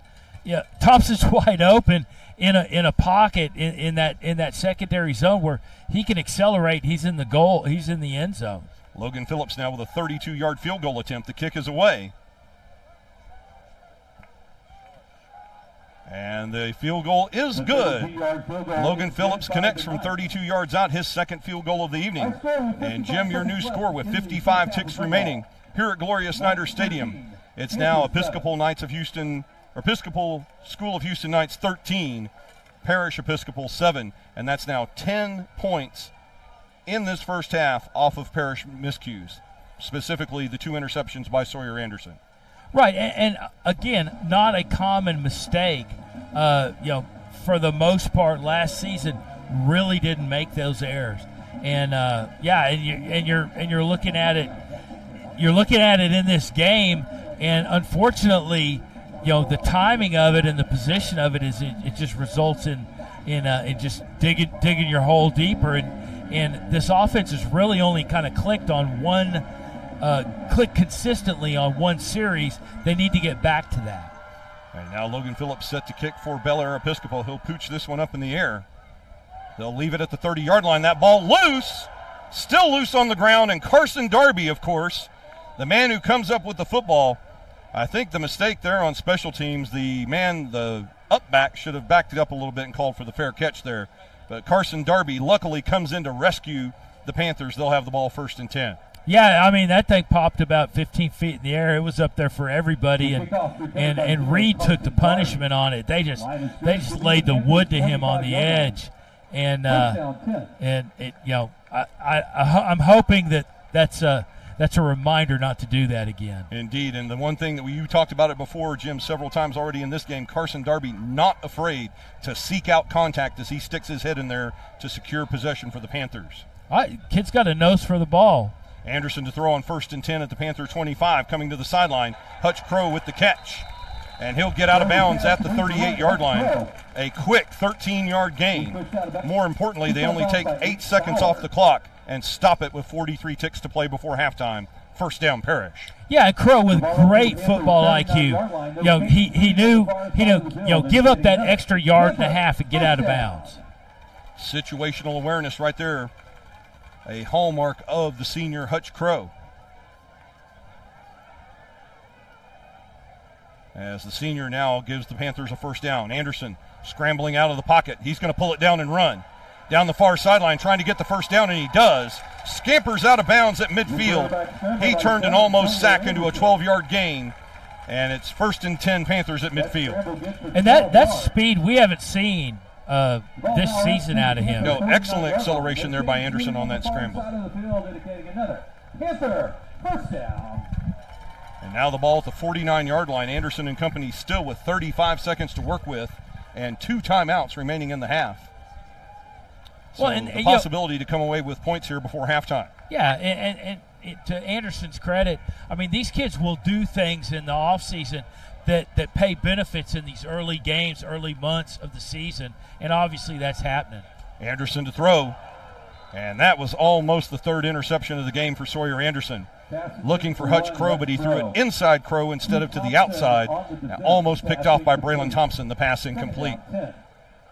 Yeah, they need to figure out how to structure these routes or execute these routes to hit guys on the run. And this obviously isn't the situation because you're going to give up yards to stop the clock. 2nd down and 10. A penalty flag, free play for Anderson. He wants it all. Another penalty flag. They're going to get the pass interference downfield. So not only did they get the free play on the offside, but it looks like Hutch Crow got him 15, drawing the pass interference call. Yeah, we've seen this several times in the short season, Brian, that, they're almost initiating these penalty calls, and that's a lot of, that's just good off-season coaching. That's good coaching. Teach these guys how to draw those penalties, and when you can take advantage of it, they're going to give you 15 yards. Take it. And here's Stacy Ashby, the referee, with the penalty calls.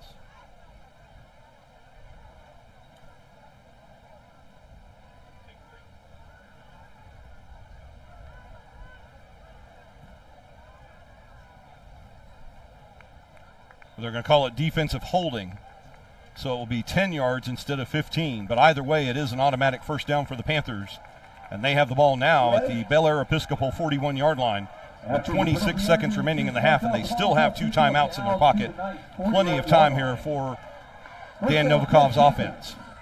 Well, and the other thing is you're keeping Bel Air's defense out there on these sustained drives, and but it's gonna pay a toll at some point in the 3rd and 4th quarter. 1st and 10 now for the Panthers at the Knights 41. Play clock down to 8 as they're trying to get the right play in. The zone read to Maddox Reed.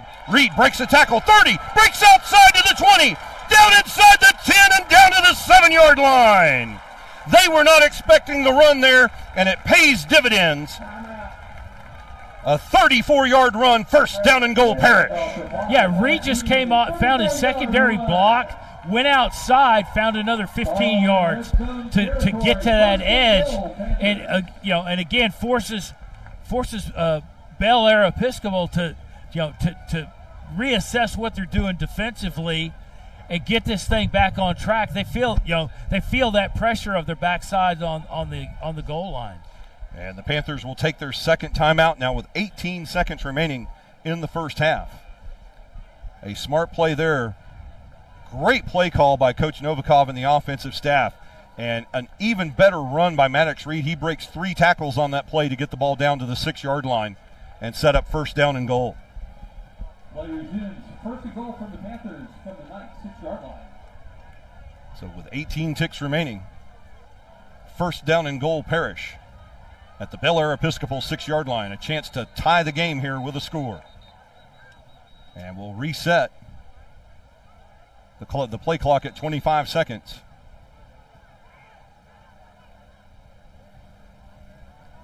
Two backs in the backfield now, first and goal.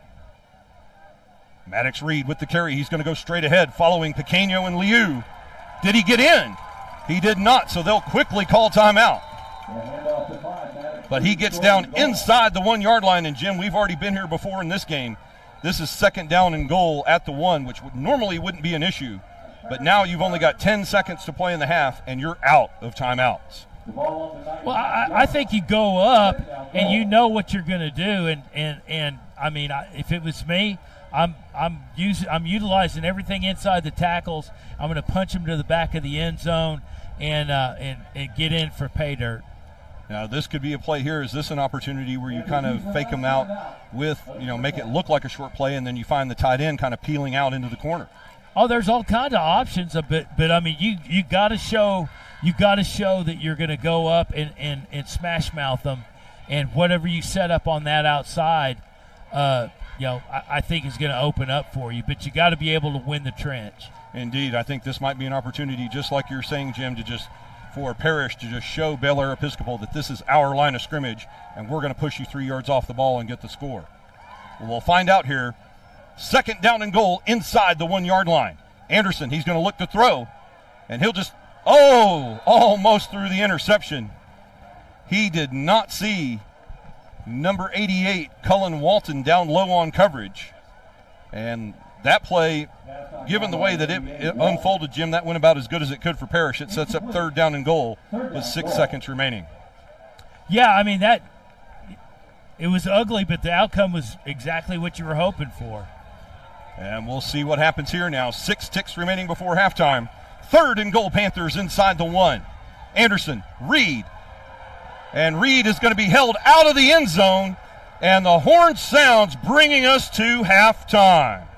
Cutting through to make the play, number 10, the middle linebacker, Ty Blevins, to keep the Panthers out of the end zone as the halftime buzzer sounds. 13-7 your score at the halftime break. Well, and the first half for Bel Air went about as well as it could have gone. So you got to wonder, that little boost of momentum going into halftime. I mean, and what are they going to come out with? Because these kids are walking out of here high as a kite. And a 13-7 score here at the halftime break at Gloria Snyder Stadium. As we will take a moment here to analyze the first half of play. And following a brief discussion here with the officials, we're going to go live down to the field for a quick interview. Now let's go down to Spencer Pattison on the sideline with Bel Air Episcopal coach Steve Lease. Coach, a great finish to that second half. 2 goal line stands in the first half. How do you feel about your team's performance so far? Right now, we got to finish, and our offense is driving the ball. We just got to put it in the end zone, and we're getting opportunities. But we got to finish, but our defense is stepping up and carrying the half right now. What are you looking for in the second half from your guys? To move the ball. and we can move the ball, and we're really special at it. We've done it all year. We need to keep doing it, just believe in what we're doing, and just kind of loosen up a little bit. Carson Gordon has done a fantastic job leading your guys here in the first half. What can you tell me about him? This is what we were saying. Like, we go as far as he can take us. You know, he's just a tremendous leader, and I promise you, he's the first one in the locker room right now getting everybody fired up. Thank you, Coach. Yeah, thank you. Guys. And that interview with Coach Steve Lease of the Bel Air Episcopal Knights here as the horn sounds, bringing us to halftime. Ladies and gentlemen, we've reached the end of the first half of play here at Gloria H. Snyder Stadium in Farmers Branch, Texas, as Game On Sports Network brings you live exclusive coverage of the Parish Panther home opener in Week 2. And your score here at halftime, it's Bel Air Episcopal Knights 13, your Parish Panthers 7. And Jim, it's been, I mean, let's be honest about it, it's been a first half that has had several minor mistakes. You've got mistakes on the Bel Air Episcopal side that Coach Lease just alluded to, the snaps over the head in the end zone, the inability to convert, which has forced them to take 3 field goal opportunities, converting 2 instead of 4, possibly 5 touchdowns in the first half, and the miscues on the Parish side, 2 interceptions by Sawyer Anderson that Bel Air Episcopal has turned into 10 points here at the half. Well, if they were more disciplined inside the 30. Bel Air, you're talking about. Yeah, Bel Air. We'd be up here crying the blues right now. It would be a 35-7 game. Yeah, because honestly, if they just did those little things right, now you wonder is that yips, is that jitters, is that systemic? And if you're on the Parish sideline, you're hoping you can take advantage of those miscues, force more, and force them to play on their heels. This isn't out of reach by either team. Oh, it's a 6-point game. Oh yeah, and if you're going to tell me it's going to be a 6-point game in the fourth quarter, I don't think that's going to happen. But if you're Parish, you want to go in and recapture that momentum and be able to hold that thing and execute the way you want to. You really only have one drive to speak of that you executed in a Parish Panther way. That is true. The 51-yard strike to Hutch Pro. Yeah, and you really want to be able to come back out in second half and execute consistently, and then the game's turned on its end. Well, now that we've talked about the mistakes made in the first half, let's give credit where credit is due and talk about this Parish Panther defense that has stiffened and limited, and we have to say it, limited the Bel Air Episcopal offense to only 13 points in this first half. It could easily be 28, possibly 35 points for the Knights at halftime. Yeah, and again, they've done a fantastic job in the first half. Sure, and they're taking opportunity. They're playing very disciplined, very focused.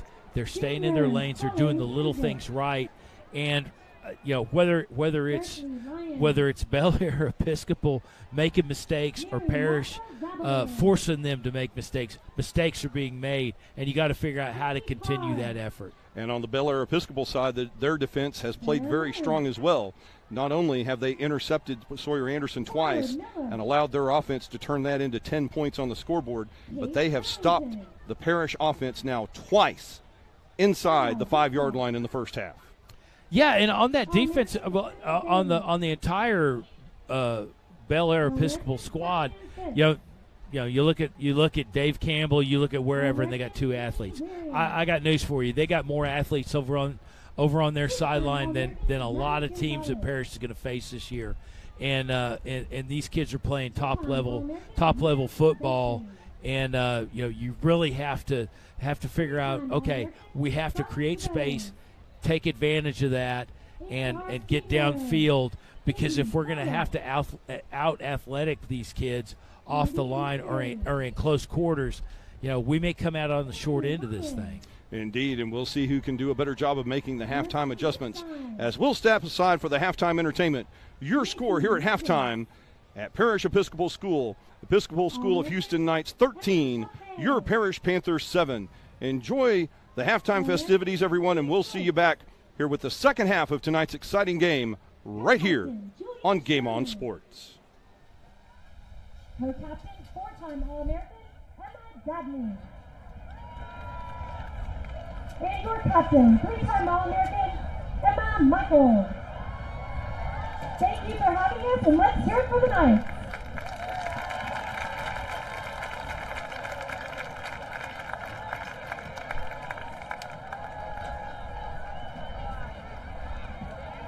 Parish Episcopal School wishes to thank halftime sponsor and team doctor. Dr. Richard Rhodes of Baylor Scott and White Orthopedic Associates of Dallas for his continued support and dedication to the Parish Athletic Program and its student athletes. We wish to also thank halftime sponsor Origin Bank, a proud supporter of Parish Episcopal School.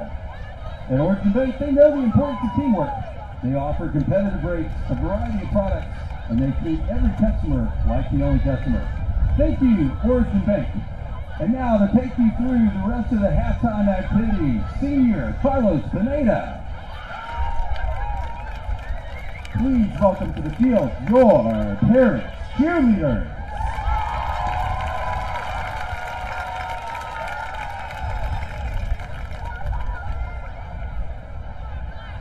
Your 2023-2024 varsity head captain is Polly Brown, with co-captains Gabe Palmer and Eleanor Patel.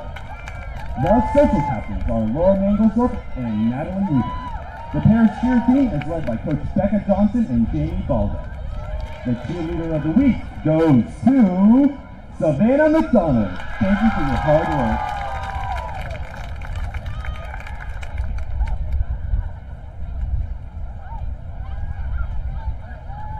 When I walk in the spot, this is what I see.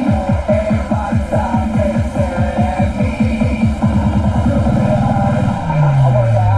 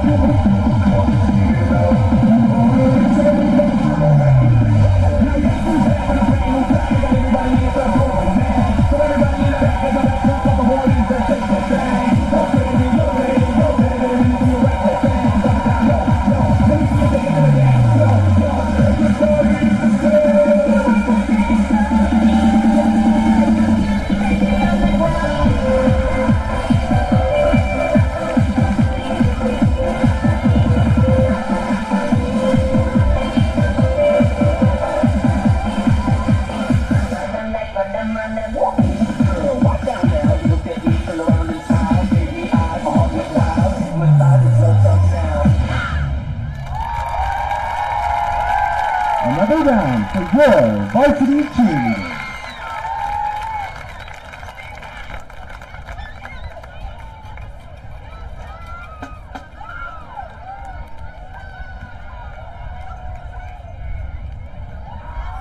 The Parish Drumline is proud to present their halftime show, Holiday on Ice, arranged by Nick Bruce.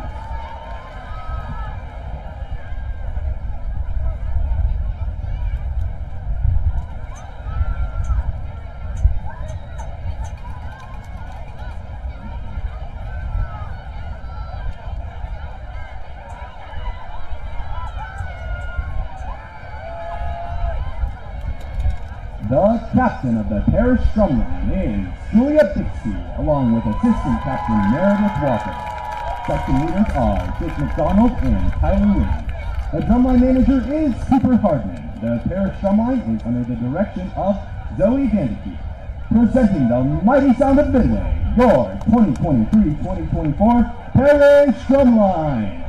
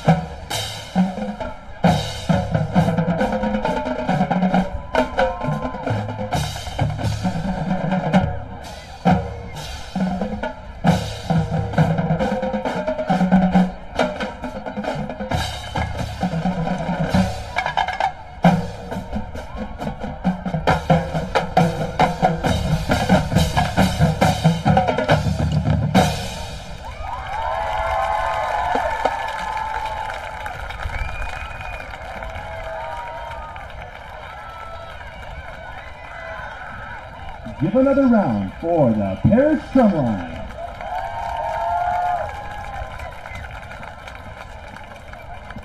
Now assembling on the 50-yard line, your Parish Rosettes.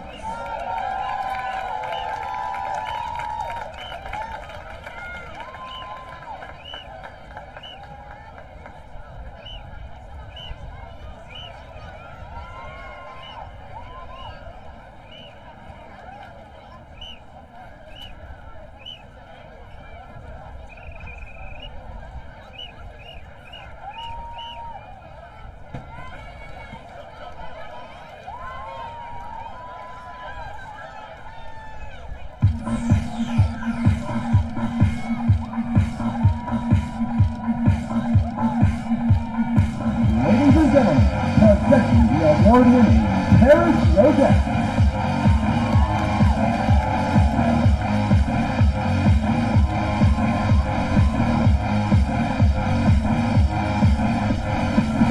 The Rosette offers all Lieutenant Allison Drake, First Lieutenant Amy Joyner, and Captain Alexis Arnold.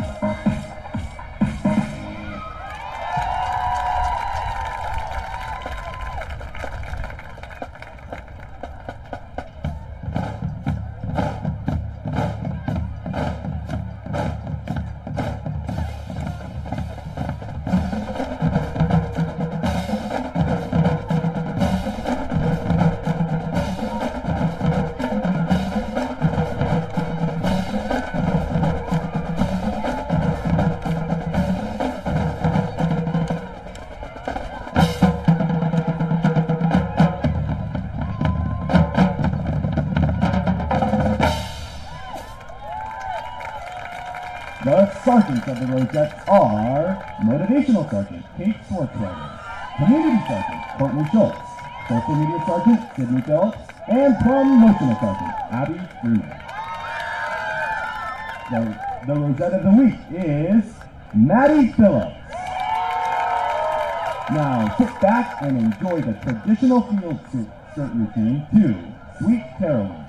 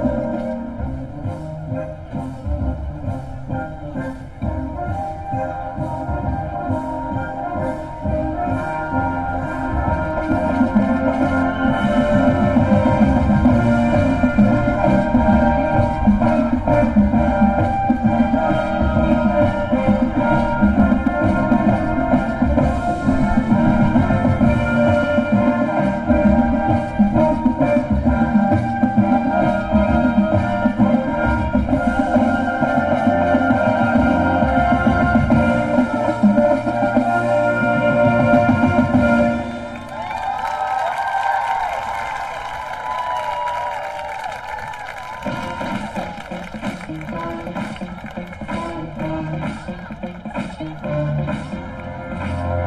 here they are, the Parish Rosettes. The Rosette managers are Reese Parton, George Dunk, Nick Iyer, and Jillian Platt.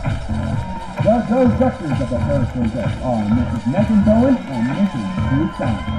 And I'm Carlos Pineda, the voice of the Rosettes.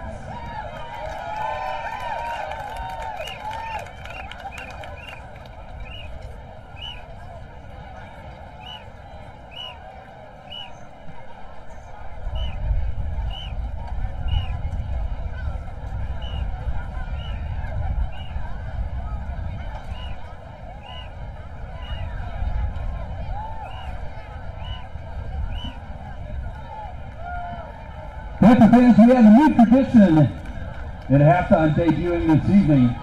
This season for home games, led by the captains and seniors on the team, the Panthers will select a teacher who has made an impact on them by presenting a game ball. This week's first recipient is Dr. Brad Blue.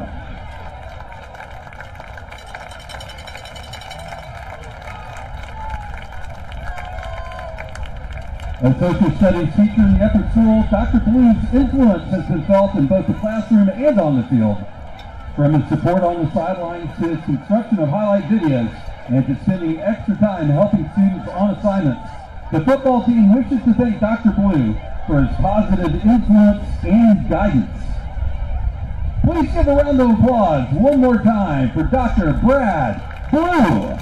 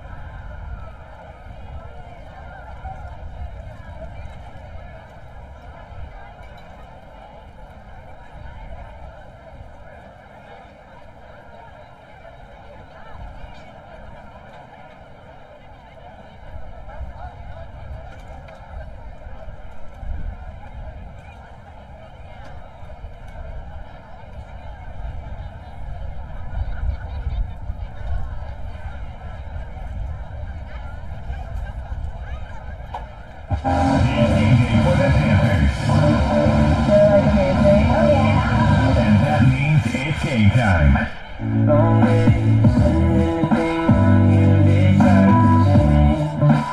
Baby,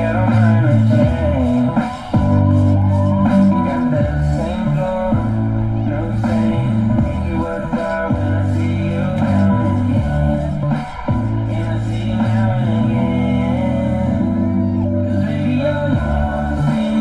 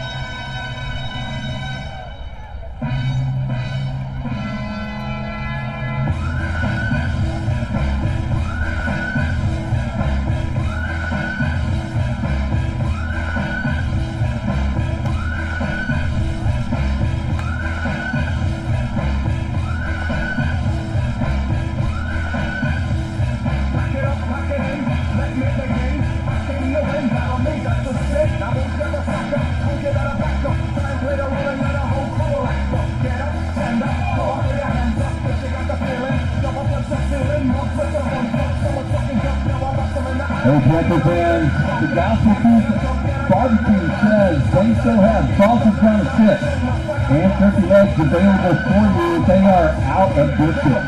There's tough luck on that. Sausage on a stick, turkey legs, Gospel Barbecue, conveniently located outside the home stand.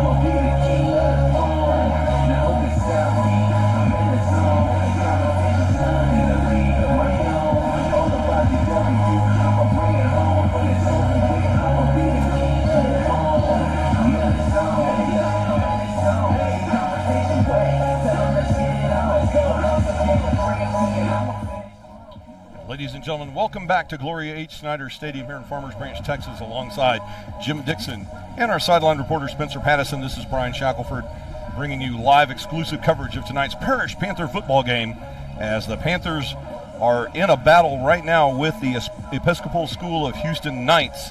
A 13-7 lead for Episcopal School of Houston here at the halftime break. And Jim, we're ready to begin the third quarter of action here shortly. And as we've been discussing here during the halftime festivities, it's a situation where one of these teams just needs to get out of their own way, quit making the small mistakes on offense that have been hurting them, and continue to capitalize on what they've been doing positively on the defensive side of the football and get some separation from the other team here in this second half.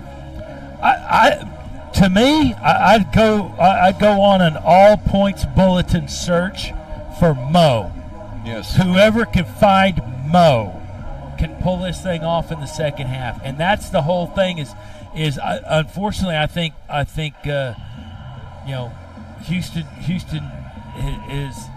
Houston Bel Air has captured that, at least that carryover from the first half, although they don't really have anything to show for it.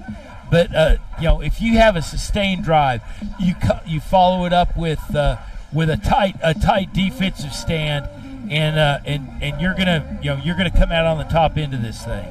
Indeed. Now both defenses have played very well here in this first half, and it's been small offensive miscues for Parish. It's 2 interceptions by Sawyer Anderson that the Episcopal School of Houston Knights have turned into 13 points. And for Episcopal School of Houston, it's been the snap miscues and other issues in the red zone that have kept them from having possibly as many as 28 and could be 35 points here in the first half. Oh yeah, if they could execute inside their, inside the 30, we'd have a whole different ball game right now. And folks, while we have a moment, we're going to go back down to the sideline as Spencer Pattison is standing by with associate head coach John Scully. Coach Scully, your team had a rough first half, 2 goal line stands. What was the mindset at halftime? Positive, optimistic, take it one play at a time. We've got a rather young, inexperienced defense, but these kids are here to battle. They're battling every play. They're going to do it the second half. 2 tough breaks in the first half. We should have 14 more points on the board than we do. Great goal line stands by our opposing team. We'll get over that. Great confidence in our offense. Great confidence in our young guys who are out here to play hard tonight. Yeah, Sawyer Anderson, 2 interceptions in the first half. What's his goal going into the second half? very uncharacteristic of Sawyer to make any mistakes. I mean, the guy is top flight in every regard. So uncharacteristic. Sawyer's the kind of guy who moves right through that and gets his mind right back on the task at hand. Got every confidence that he'll get it done second half. Thank you, Coach. Guys. Appreciate it, Spencer, and we're ready to get the second half underway, and we thank Associate Head Coach John Scully for his time as we're ready to open the third quarter, and Parish will have the ball here to start the third quarter, Jim, and as we were briefly lamenting here during the halftime break on how nice it would have been had the Panther offense been able to capitalize before halftime, because they would have had the opportunity here coming out to open the third quarter to double dip. Yeah, and that's oftentimes the game plan for Parish is get on a run, and almost, they know that they, traditionally and typically they know that they're going to close out the second half, and then they're going to double dip. They're going to keep that momentum in their pocket. And as Coach Scully said, I mean, a lot of this is uncharacteristic. A lot of this is just kids not doing what they typically do, and they need to, as a team, get it all harnessed together, get all the horses pulling in the same direction, and get that momentum going. Indeed, and I think that Coach Steve Lease of Bel Air Episcopal on the opposing sideline would probably use the exact same adjective to describe his offensive play in the red zone in this first half as well. Uncharacteristic. I mean, 4 snaps over the head, a bad snap causing a fumble, and we'll see how things pan out here as Logan Phillips puts his foot into the ball. Carson Darby with the return from the 20-yard line, and the third quarter is underway here tonight at Snyder Stadium. Darby with a shake and bake at the 35, still on his feet, and finally taken down at the 37-yard line. Nice kick coverage there. The tackle by number 22, Devontae Taylor, and a great return by Carson Darby to start the third quarter for Parish. And I'll say this: there's still nobody that wrapped that kid up. No, well, the first man hasn't done it so far, and we've watched him play in 6 quarters of football so far this season, and I have yet to see a single man bring Carson Darby to the turf. Well, I mean, he takes his hits, but I mean, you don't get a handle on him, and he's going to make you pay at some point. 1st and 10 from the 37-yard line. Maddox Reed takes the handoff. Big hole, 35-yard line, 45 midfield. And just what we were talking about during the halftime break, the focus by the defensive coordinator, James Monahan, and the Episcopal Knights has been covering the passing game, and it's been huge holes in the middle for Maddox Reed. He gains 12 there, but now he's slow to get up off the turf. Yeah, I mean, and you hope he's coming up. He's going to have to come off.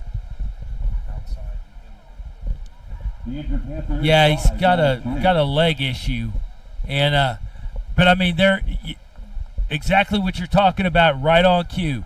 Wear that thing out inside the tackles and make them play football, and that's going to open up other things. That's going to force you or give you opportunity on the passing game. And unfortunately, there Maddox Reed shaken up on the play, but now he's jogging his way back to the sideline. It looks like that may have just been a rolled ankle for just a second. Hopefully, he'll be back to return momentarily.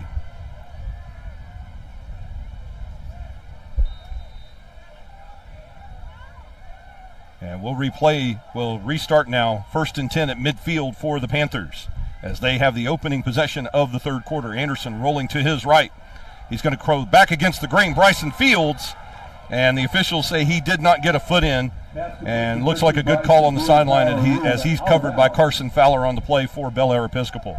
Yeah, Fields was just running downhill out of bounds, just could not get that drag foot down to complete that reception. Otherwise, that would have been an outstanding play. Yeah, just short of a nice 15-yard gain there for the Panthers. Instead, it will be 2nd down and 10 at midfield as the Panthers, for the third time tonight, look to take the lead. They did lead earlier, they had the game tied at 7. They have not led yet tonight. Anderson now going deep for Fields on the near side. And just overthrowing Fields, step for step with Fields. Number 3, Christian Houston, the junior cornerback for Bel Air Episcopal. But Fields did have a step and did have the position on the outside shoulder. Yeah, just unable to accelerate down the line and pick that thing up.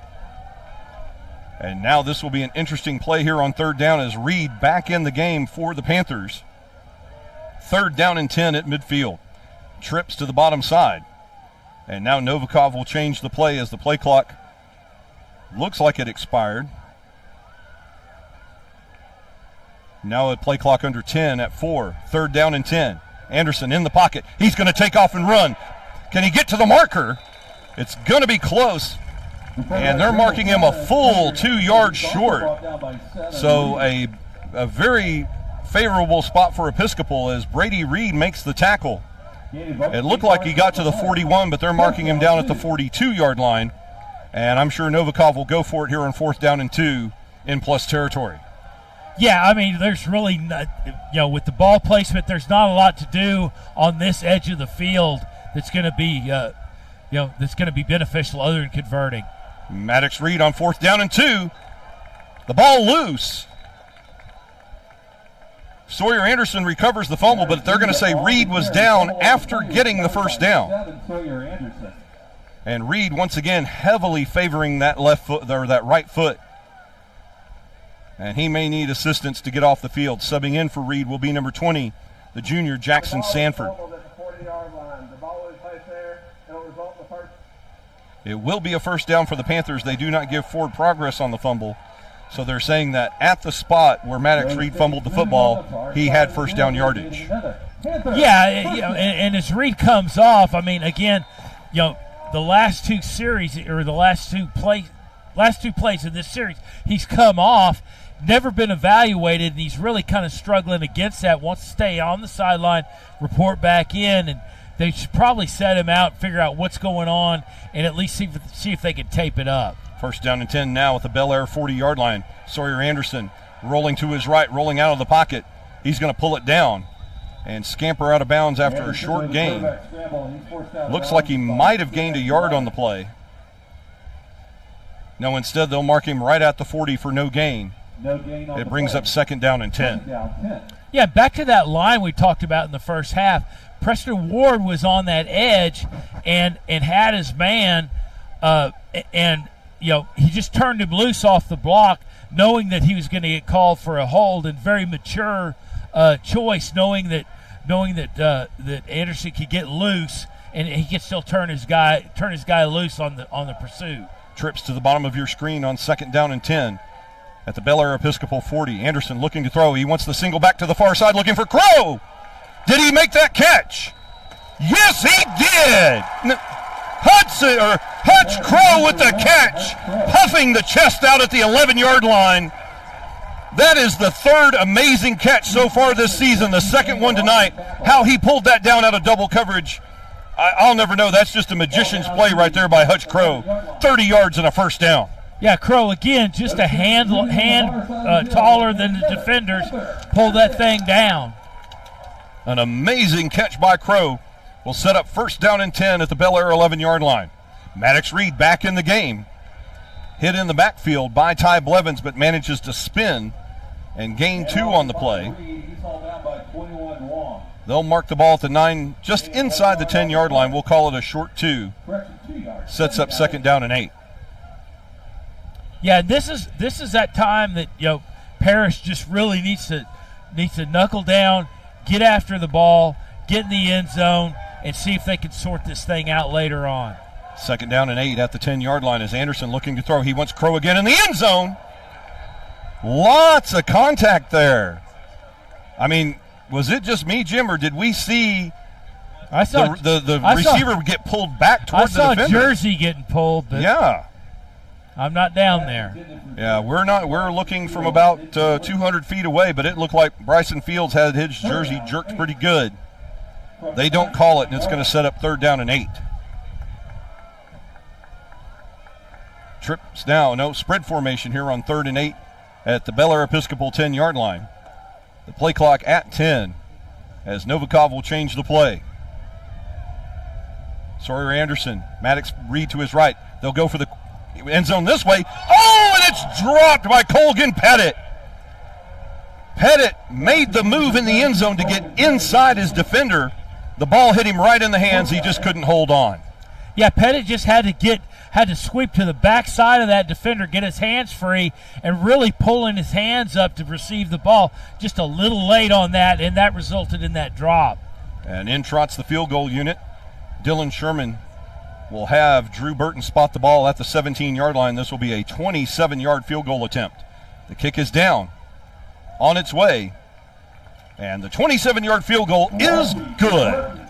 And positive points here for the Panthers on the opening drive of the third quarter. Your score, folks, with 8:57 remaining in our third quarter here at Snyder Stadium. It's now Episcopal School of Houston Knights 13, your Parish Panthers 10. And, Jim, not what we really wanted to see there with an opening touchdown drive, but at least 3 points on the board on this first drive of the third quarter.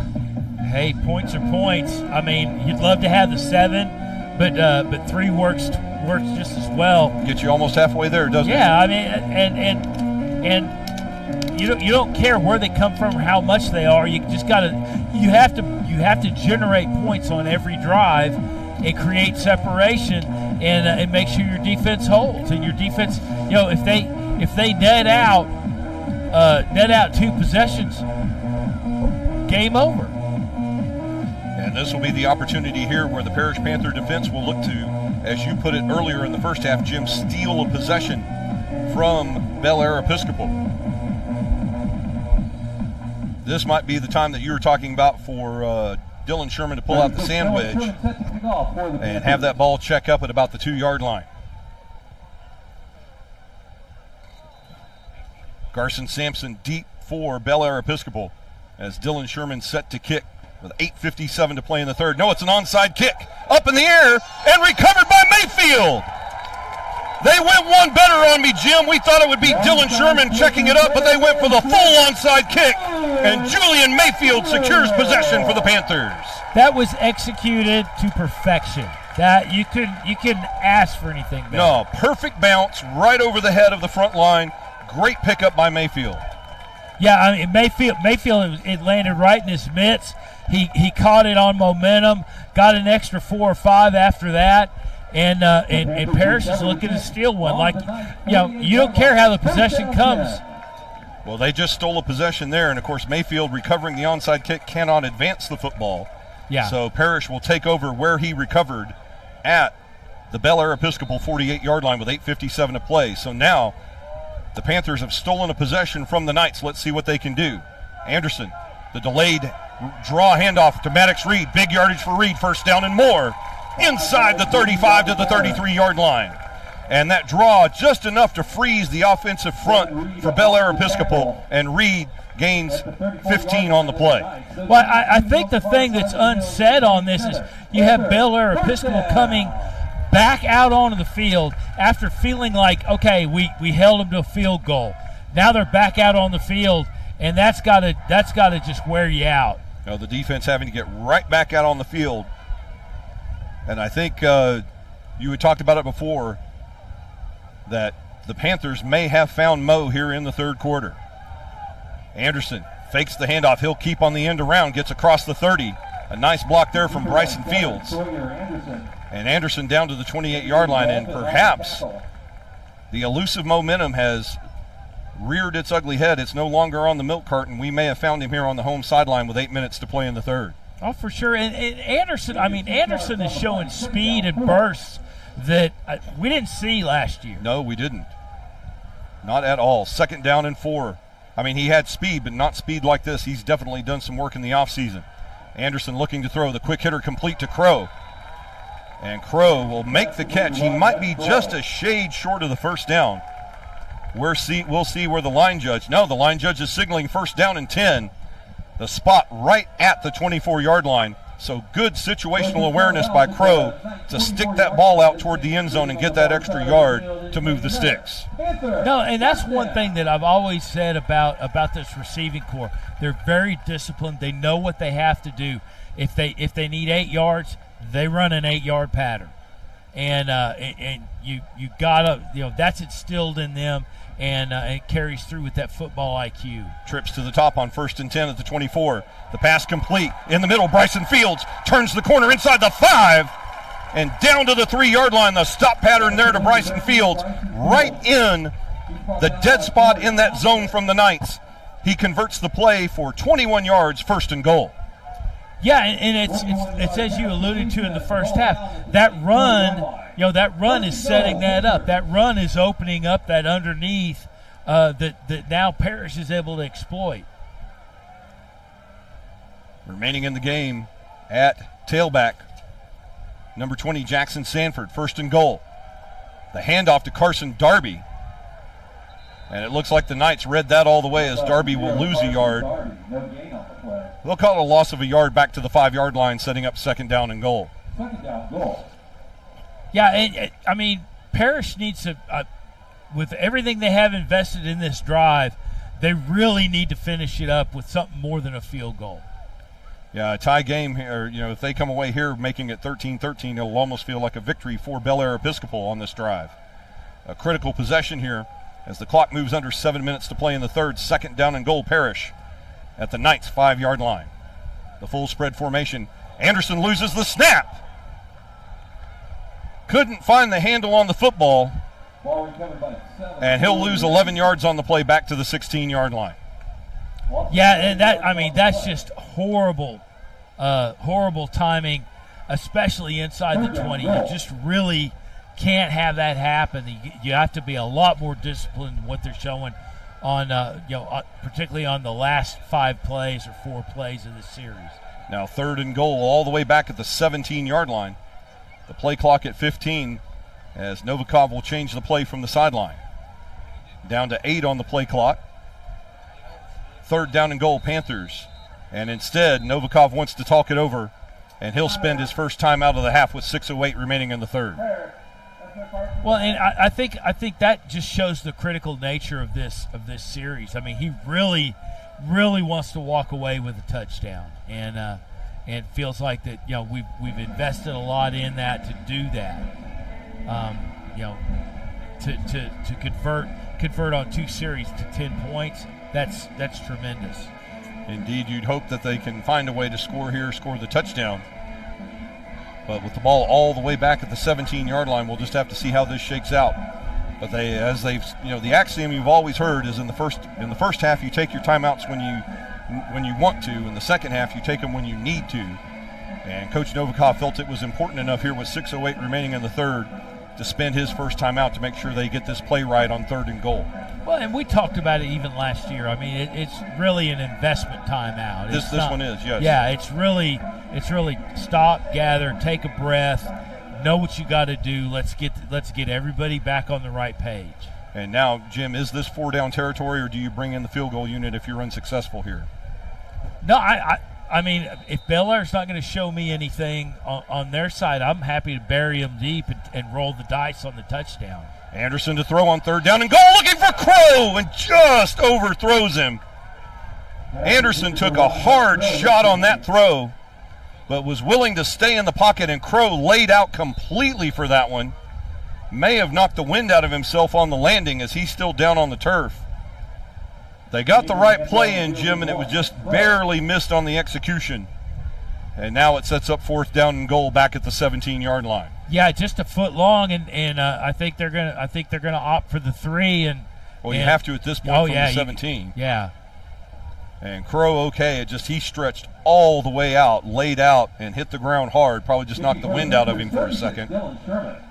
And on consecutive possessions, we will see the right leg of Dylan Sherman once again. The ball spotted at the 17-yard line. Drew Burton will make the spot at the 24-yard line. This will be a 34-yard attempt as Dylan Sherman hit moments earlier from 23 yards out. The kick on its way. It's blocked. Blocked on the play by Episcopal School of Houston with the block, number 22, Devontae Taylor. And the worst possible outcome there, no points on the onside kick after they recover successfully a blocked field goal, will give Episcopal School of Houston the ball. And imagine this, Jim, we're halfway through this third quarter, 5:57 remaining in the third, and this will be the first offensive possession for the Bel Air Knights, 1st and 10 at their own 28.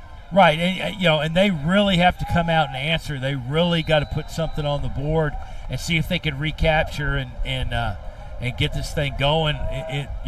get going downhill, and they have been able to do that throughout the second quarter.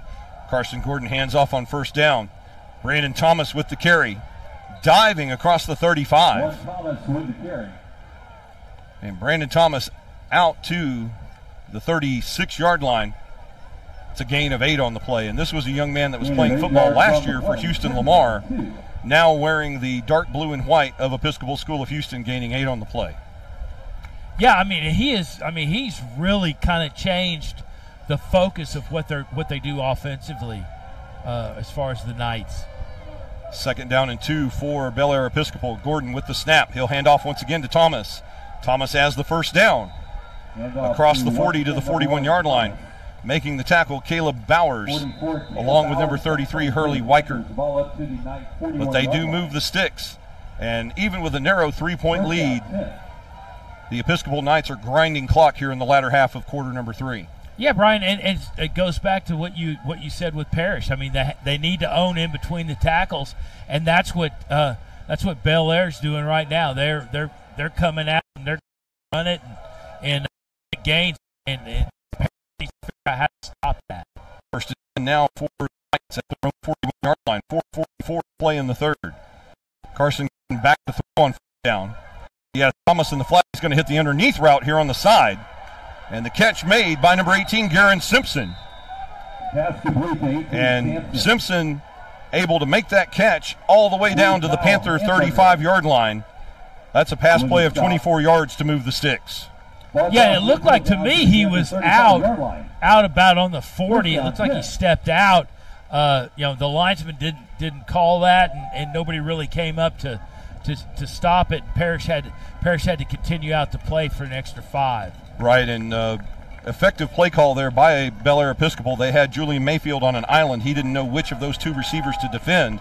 Went with the deep receiver, and Simpson wide open on the underneath route. Now Carson Gordon with the keeper on 1st and 10. He'll try to turn the corner. Instead, he'll just scamper out of bounds at the 31-yard line for a gain of 4. And Gordon has been very effective this evening avoiding contact from that Panther defense. When he senses the gentleman in the red jerseys nearby, he just scampers out of bounds on the sideline. He is not looking for contact here tonight at Snyder Stadium. No, and he'll give up. He'll give up a little bit of ground, knowing he could go outside and get more. And the clock winding under 4.5 remaining here in the third quarter, as it's second down and 6 for Episcopal at the Parish 31-yard line. A tight bunch formation with 2 receivers to the top side. And it's Thomas again. He'll come to the near side. Big hole, penalty flag on the play. Thomas all the way down to the 9-yard line, tackled by D.C. Crane. But I'm pretty sure we've got a hold on Episcopal back here near the line of scrimmage. Yeah, I think that freedom, that freedom came with a little bit of cost. I think that that end got held up a little bit, and holding number 79 on offense, 10 yards from the spot, still second down. And indeed, they get Jack McKinney with the hold. And that will move the ball back 10 yards and set up second down and 16. And again, inside in that scoring zone, again shooting themselves with penalties, shooting themselves with miscues. And Hutch Crow now in the game on defense. He'll take the free safety spot as it's second down and 13 for Bel Air Episcopal. The ball at the Parish 38-yard line. Carson Gordon with Thomas in the backfield. Play action. Blitz coming. Gordon still with plenty of time. He's going to take off down the field, get around Bowers, and scampers out of bounds at the 30-yard line. He'll gain 8 on the play.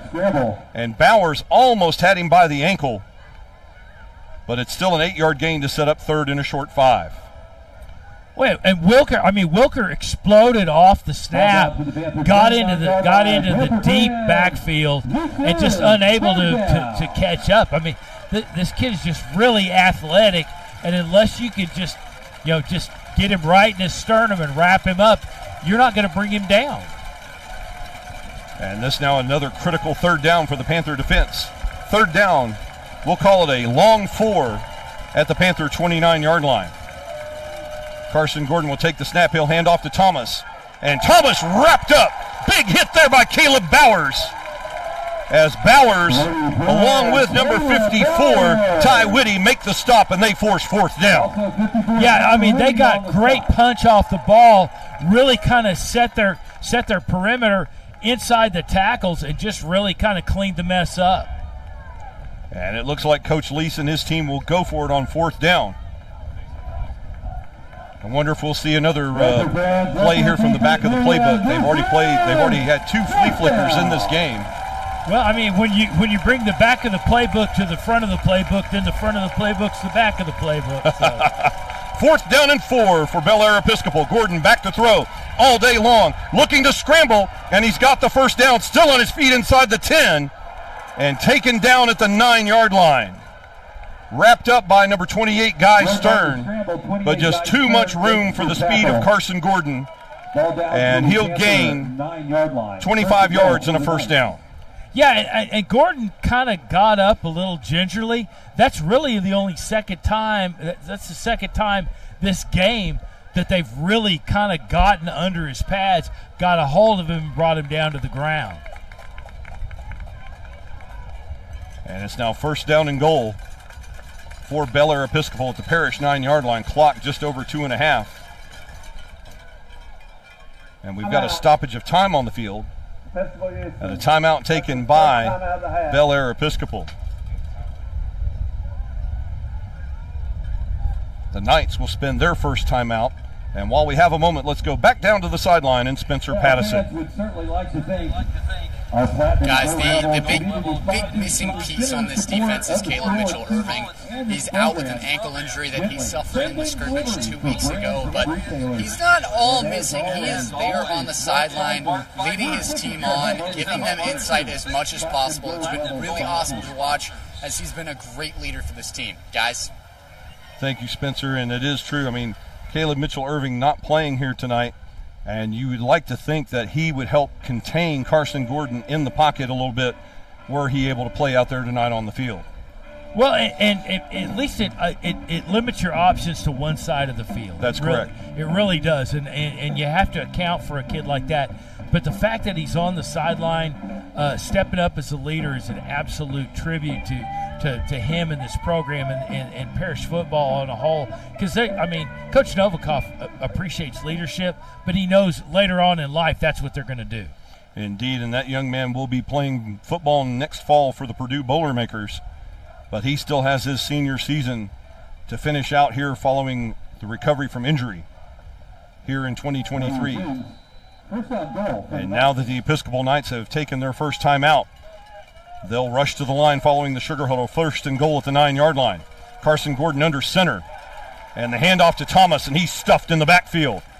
Coming up to make the play, that's number 54, Ty Whitty, the defensive end, a loss of 1. And again, we saw this in the Alito game. I mean, really, the defense was kind of flat the entire first half, and again, comes out and kind of answers the bell here in the second half. Guys are stepping up, making plays. A lot of these plays that happened in the first half were for long gains. Now they're stopping them behind the line of scrimmage. And you got to wonder, okay, when you readdress at halftime, okay, let's keep that focus for the first half of next game. Indeed, and number 1, Brandon Thomas down on the turf for Bel Air Episcopal. As the running back was shaken up on that tackle, he tried to get back to the huddle and then fell down on the blue turf. He's being attended to by the Bel Air Episcopal staff. So he'll have to come out for a play. So we'll probably see number 8, Carson Fowler, in the game, substituting Thomas. And Fowler has his own dose of speed to add to this Knights attack, so it will be an interesting play coming up here on second down and goal for the Knights. Yeah, you got to wonder coming out of this what they're going to kind of shake up because what's been their bread and butter in the first half has kind of been shut down a little bit. A 13-10 lead here for Bel Air Episcopal, with the clock running 2 minutes, just over 2 minutes to play in the third quarter. And the Knights driving second down and goal at the Parish Panther 10-yard line. A single slot tight end set for the Knights. The snap back to Gordon. Fakes the handoff to Carson Fowler. He's going to look into the end zone. No, short. And the pass caught, but a great tackle by D.C. Crane. Making the reception, the tight end, Will Masterson. But he's taken down at the 5-yard line. It's just a gain of 5, bringing up 3rd down and goal. Yeah, Crane with a good stop in space. Great way to pick the guy up on the sideline and ride him out. And this is the point right here. The Panther offense has suffered 2 goal line stops at the hands of the Knights defense. And now it's time for the Panther defense to return the favor, as it's 3rd down and goal for Bel Air Episcopal. The play clock moves under 10 as they break the huddle. 3rd and goal at the Panther 5-yard line. They're trying to reset the play. Play clock down to 2, down to 1. And running out on the field to call timeout, Coach Steve Lease, with 61 seconds remaining in the half. He'll spend his 2nd timeout. Yeah, and Gordon really kind of felt like he had a hand up on it. Felt like if they could have pulled the play off that it was going to be successful. It was kind of, a little frustrated by the quick timeout. Yeah, it looks like he saw something, because when the timeout was called, he was jumping up and down in frustration. He may have seen a weak spot or something that he thought he could exploit, but Coach Lease didn't like how the play was developing and thought it was worth spending his 2nd timeout of the half. Well, I'd have spent it when they broke the huddle and they didn't know where to go. Yeah, and those wideouts were kind of searching for which side they need to be on. And I think they still had a wide out to the near side that was supposed to be up on the slot. Indeed, and what Mr. Gordon didn't see when he was trying to snap the football is, had the timeout not been called, number 83, or 81 rather. No, 83. Tate Oregon was trying to line up on the far side. He wasn't set, and that would have been an illegal motion penalty on that play anyhow. Didn't see that. You have better eyes than I do. Well, 83 was the one with his hands in the air. That's true. And he was still moving to the side and trying to get his feet set when the snap occurred. This is the play they wanted right here. And we'll try again here for the Episcopal Knights. Thomas back in the game at running back. 1 minute and 1 second to play in the 3rd down and goal. They switch to a wildcat look. The snap directly to Thomas. He's going to keep it and go straight ahead. And that didn't fool anybody. Jesse Richardson, number 19, making the tackle for Parish. Along with, I believe that was number 27 for the Panthers, also on the stop. Also 77. I might even make that number 77 in on the stop along with Richardson, Griffin Chambers. And it's now 4th down and goal.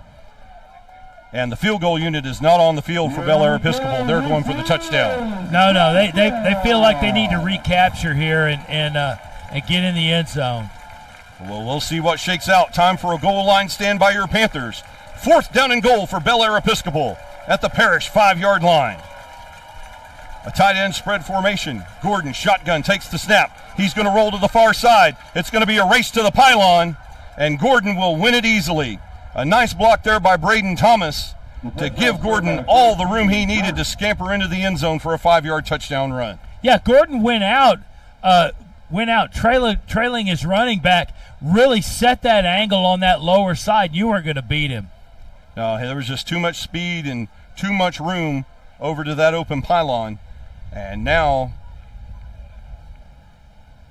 the extra point unit, the point after team on the field, is number 37, Logan Phillips, will attempt the point after. Anthony Saragusa to hold, the long snapper, Morrow Evans, the Ohio State commit. A snap down, and the kick by Phillips is good. And folks, your new score with 11 ticks remaining here in the 3rd period at Gloria H. Snyder Stadium. It is now Episcopal School of Houston Knights 20, your Parish Panthers 10. And what was a 6-point lead at halftime is now a 10-point lead for the Knights late in the 3rd quarter. Yeah, and again, that series that the first series in the second half, it just didn't go their way, the way of Parish, and then to follow it up, to walk away with basically 6 points when you needed 14, and that swing has put momentum on the Houston Bel Air Episcopal sideline. And now Sawyer Anderson and company will get the ball back to try to bite into what is now a 10-point lead, as Phillips will put his foot into the ball from the 40-yard line. A line drive kick taken by Carson Darby at the 18-yard line. Darby waving his way 20-25, has a seam at the 35. And I'll tell you what, see, he's still not down. We saw that play last week in Aledo where they called him down even though he had not touched the turf. And I'm with you, Jim. I like what I see out of this young junior. Carson Darby is not afraid of contact. He is not afraid to hustle. And a great kick return there. He gains, 21 yards on the kick return to give Parish 1st and 10 at the 37-yard line. Yeah, I mean, and he's a great athlete. He gives you a lot of dimension. You can do stuff with him. All these receivers are talented, but he's a kid that you can, you got him in the backfield right now.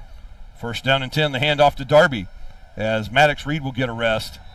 And he's taken down at the line of scrimmage with the stop for Bel Air Episcopal. That's number 88, the defensive end, Cullen Walton, as the horn sounds, ending our 3rd quarter of play.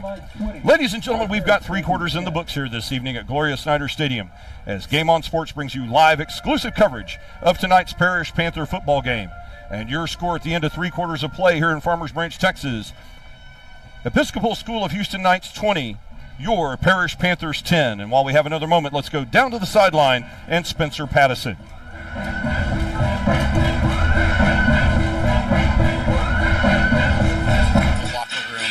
Everyone was absolutely amped for Parish Episcopal, ready to get out on the field in the 3rd quarter, and we saw it last week against Aledo.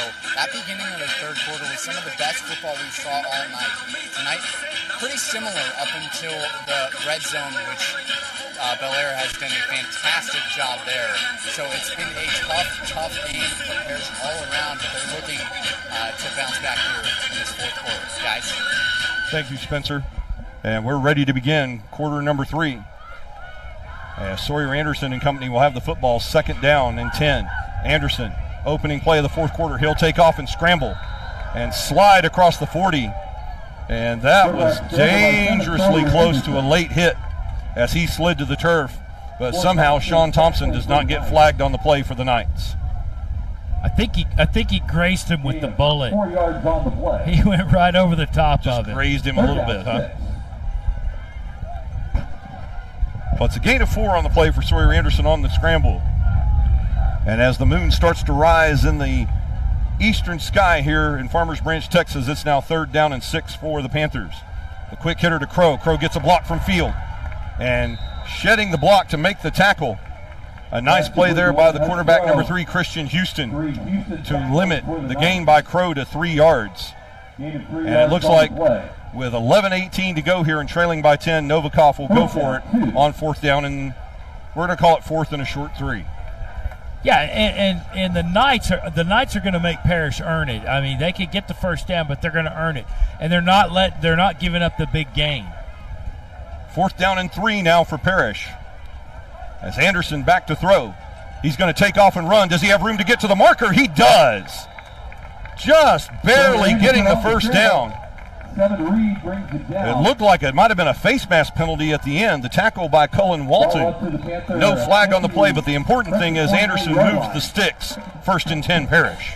Yeah, I mean that series right there was not. That's not textbook Parish, but effective. But they need to string these together and figure out how to exploit what Bel Air's going to give them. And now 1st and 10 Panthers at the 48-yard line. Anderson back to throw again. The blitz coming in. He'll hit the sideline route. And was the catch made? Yes, it was. Carson Darby with 2 feet in bounds. Or no, they're calling it incomplete. Correction, now called incomplete. I thought that they were ruling Darby complete at the Knight 45, but instead they say incomplete out of bounds, 2nd and 10. Yeah, and Preston Ward on the far side, the far side tackle, he's playing outstanding. He's keeping his man in contain. He's creating lanes, and he finished the block 20 yards behind the line of scrimmage on that last play. And the ball thrown in the dirt in the direction of Carson Darby on 2nd down and 10. As Anderson under heavy pressure that time from number 99, Tyler Cesarski. And Anderson just throwing the ball away, and we'll see what the Panthers can do now on 3rd and 10 at their own 48. They'll put 5 men in the pattern, trips to the bottom. on 3rd and 10. As now Novikov will change the play clock down to 15.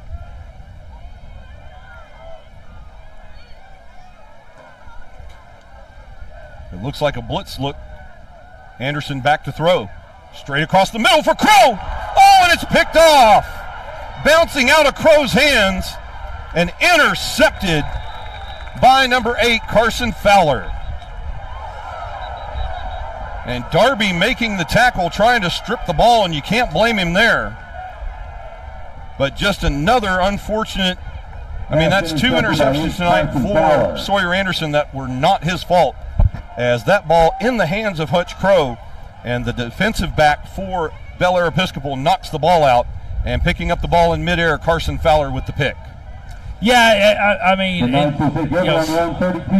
you hate to see these passages where this offense is ineffective, because really, again, just a fingertip off, a misstep here, and that's what's resulting in these setbacks. And now with a 10-point lead and the football, Carson Gordon and the Bel Air Episcopal offense will go back to work. It's been a touchdown here in the third quarter for Parish. A field goal for Parish, a touchdown for Bel Air Episcopal, making the score 20-10 here with 10.5 to play in the ball game. The receivers will switch sides once again. Brandon Thomas in the backfield with Gordon. Gordon will hand off to Thomas. Thomas cuts back against the grain, 2 blockers and only 2 red shirts. A big run for Thomas down the sideline, and he'll get all the way down to the Panther 30-yard line. A 40-yard run for Brandon Thomas, and it looks like things are starting to fall apart here for the Panthers in the fourth quarter. Yeah, this is a stand that the defense really needs to look at a takeaway, and you can't let these guys get these 30-yard gains, 20-yard gains. A 40-yard gain right there for Brandon Thomas and the Bel Air Episcopal Knights. They were at their own 30-yard line. They're now at the Parish 30-yard line. 1st down and 10. They keep the jumbo set with 2 receivers in. This time Carson Fowler with the carry, but he runs straight into number 33, Hurley Weicker. And Weicker making the stop along with number 60. Stop made by 33, Hurley Weicker. Number 60 on the tackle for Parish. Yeah, Wicker on the stop, but really just kind of got blown backwards. And that line is really not forcing the issue. They're not wrapping up. They're not effective on their tackles. They are making stops, but it's kind of how they're doing it, and it kind of tells me what their state of mind is right now. 1 yard gained on the play, 2nd and 9 now for Bel Air Episcopal, just inside the Panther 30-yard line. Carson Gordon handing off to Carson Fowler. And Fowler once again with a short gain. And another tackle for number 77, Griffin Chambers, as the backup Jack linebacker in there, making a stop after a gain of just 2. And Bel Air is just more than happy to just keep possession, keep the ball moving forward, and convert these first downs.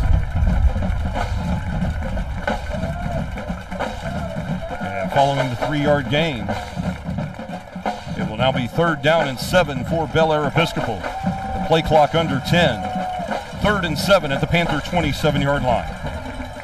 Carson Gordon back to throw, looking to his left. Plenty of time. Now here comes pressure. Chased down by Sattler. He looks for the open man on the sideline. And Masterson, the tight end, leaked out, but that pass out of bounds and well defended by number 6, Julian Mayfield. It's 4th down for Bel Air.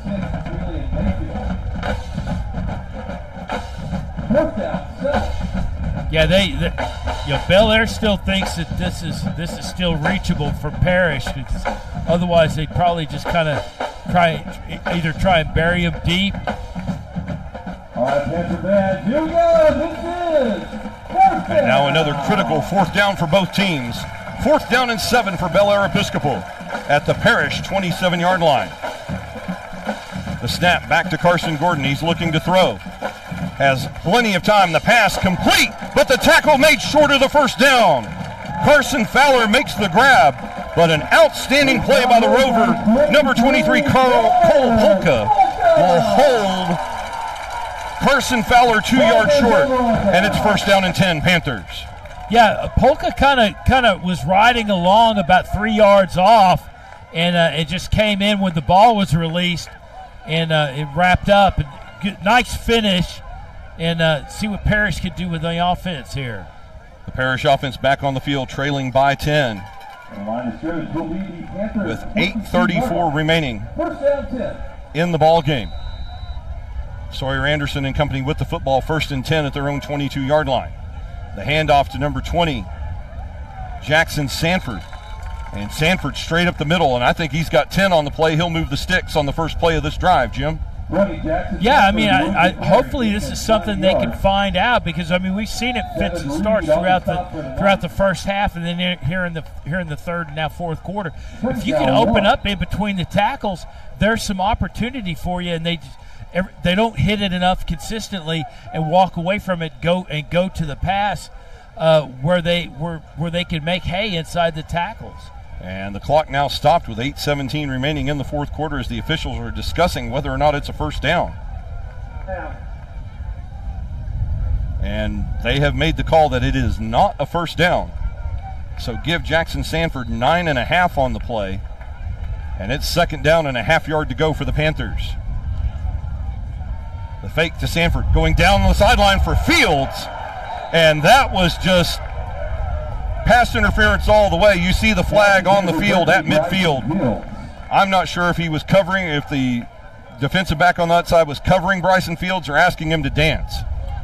It did look like they were going for the sequin globe.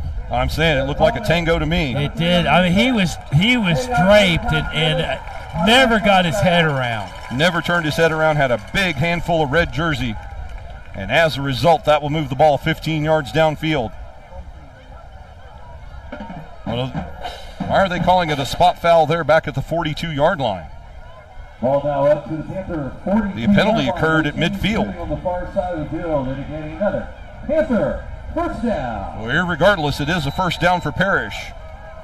And we'll stop the clock with 8:06 to play as Panthers trail by 10. Sawyer Anderson fakes the handoff. Darby with the catch. He's got blockers out front coming to the sideline. He'll try to make a move. They're trying to strip the football. And that's the first time tonight that Darby's aggressiveness is going to cost him, as he had about 7 yards on the play at the 48-yard line, and instead they're going to tackle him for a gain of just 2. I still, I like the effort. I have to agree. It's kind of like rolling the dice. It just didn't go his way that time. Yeah, I do like the effort and the fact, he kept, he stood there with the sideline. And the opportunity to go out, and he cuts back to get more yards. Now Anderson to throw, hits Darby in the pattern, on his feet, 40-yard line, first down and more.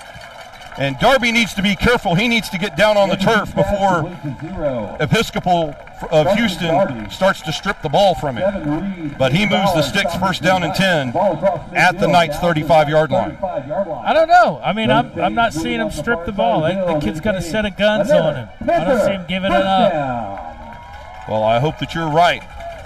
As we'll continue play here, the sticks do move for the Panthers. And as you said, Jim, you have to compliment Darby on the aggressive effort. He is not going to take his foot off the gas, especially with the Panthers trailing. First and 10 Parish. Now at the Bel Air 35-yard line. Anderson will get the snap. He'll scramble to his left. Eludes a tackler. Now he's going to take off and run, get inside the 30, and turns nothing into something there. A 7-yard scramble for the quarterback. Yeah, I mean, and very heads up to tuck and run.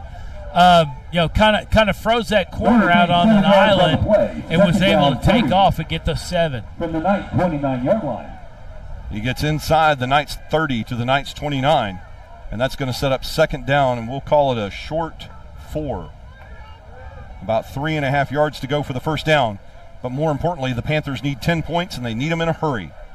Anderson handing off to Jackson Sanford. Sanford straight ahead. And he's close to the first down marker, stopped a yard short with the tackle, defensive end. Walton for Bel Air Episcopal. Gain of a couple yards on the play. Cullen Walton makes the stop to force third and less than a yard to go. Yeah, it's Sanford, another unknown that's getting an opportunity and contributing.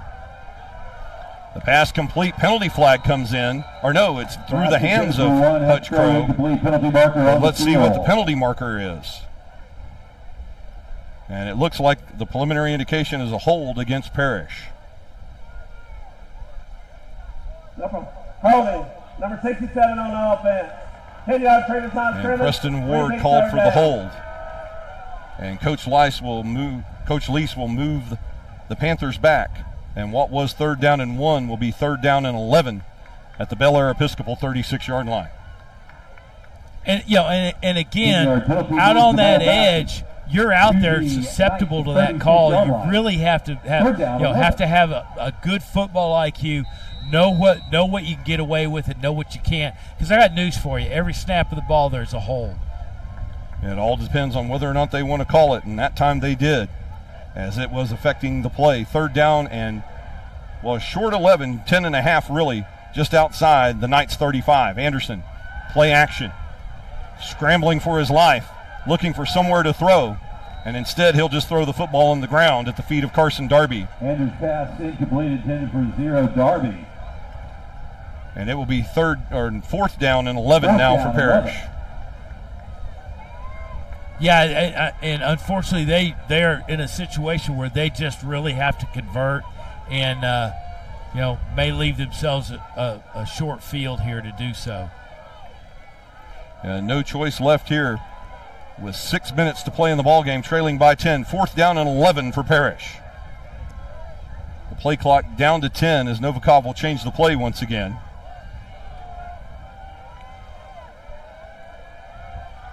Play clock down to 4. 4th down. Anderson back. Looking to throw. Looking for Crow. He's got him. 1st down, Hutch Crow. Almost decapitated on the play by Devontae Taylor, but he breaks the tackle and has 1st down for the Panthers at the 12-yard line. And again, good vision. Crow comes across, picks the ball up, knows who his defender is, knows that there's another guy coming across the top, and avoided that hit. And on 1st down, Jackson Sanford. The carry straight ahead by Jackson Sanford. He'll get inside the 10 to the 8-yard line. He's brought down by 25 Koppel. A stop there for Zach Koppel, the backup linebacker for the Knights. And Sanford has not, made error one. He's produced. He kind of got in his groove, and he's doing a great job. And into the side. Oh, they tried to find Bryson Fields in the corner of the end zone, in the near corner, and that's broken up by Christian Houston. Houston gets in there to poke the ball out, and it's now 2nd down and 5 for Parish. We'll call it 2nd down and 4 at the 7-yard line. They can get a 1st down inside the 3-yard line. It's 3rd down and 4 at the 7. Yeah, and on this series, you're seeing a lot of exploitation of that defense that Parish has been able to be successful on. And now a whistle stops play with 8 seconds remaining on the game clock and 5:21 on the play clock. 5:21 on the game clock, 8 on the play clock. As for some reason, the officiating crew has stopped play. No penalty flag. And we'll check the call with Stacy Ashby and his crew. 3rd down. 3rd down.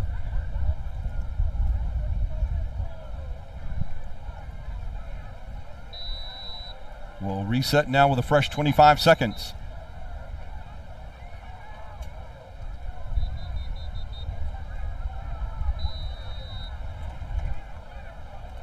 .5:21 to play in the ball game.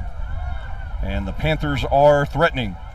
3rd down and 4 at the Bel Air Episcopal 7-yard line. A spread formation for Sawyer Anderson. Sanford the back. Anderson back to throw. Max Blitz coming. And he throws over the head of Hutch Crow, incomplete. And it's now 4th down, a critical 4th down and 4 coming up for the Panthers. 4th down, 5.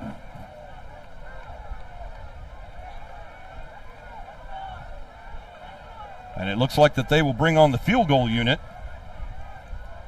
Here with 5:16 to play in the fourth, Dylan Sherman to attempt the field goal out of the hold of Drew Burton. He's 1 of 2 on the evening. The spot, the kick is up. And the 24-yard field goal is good.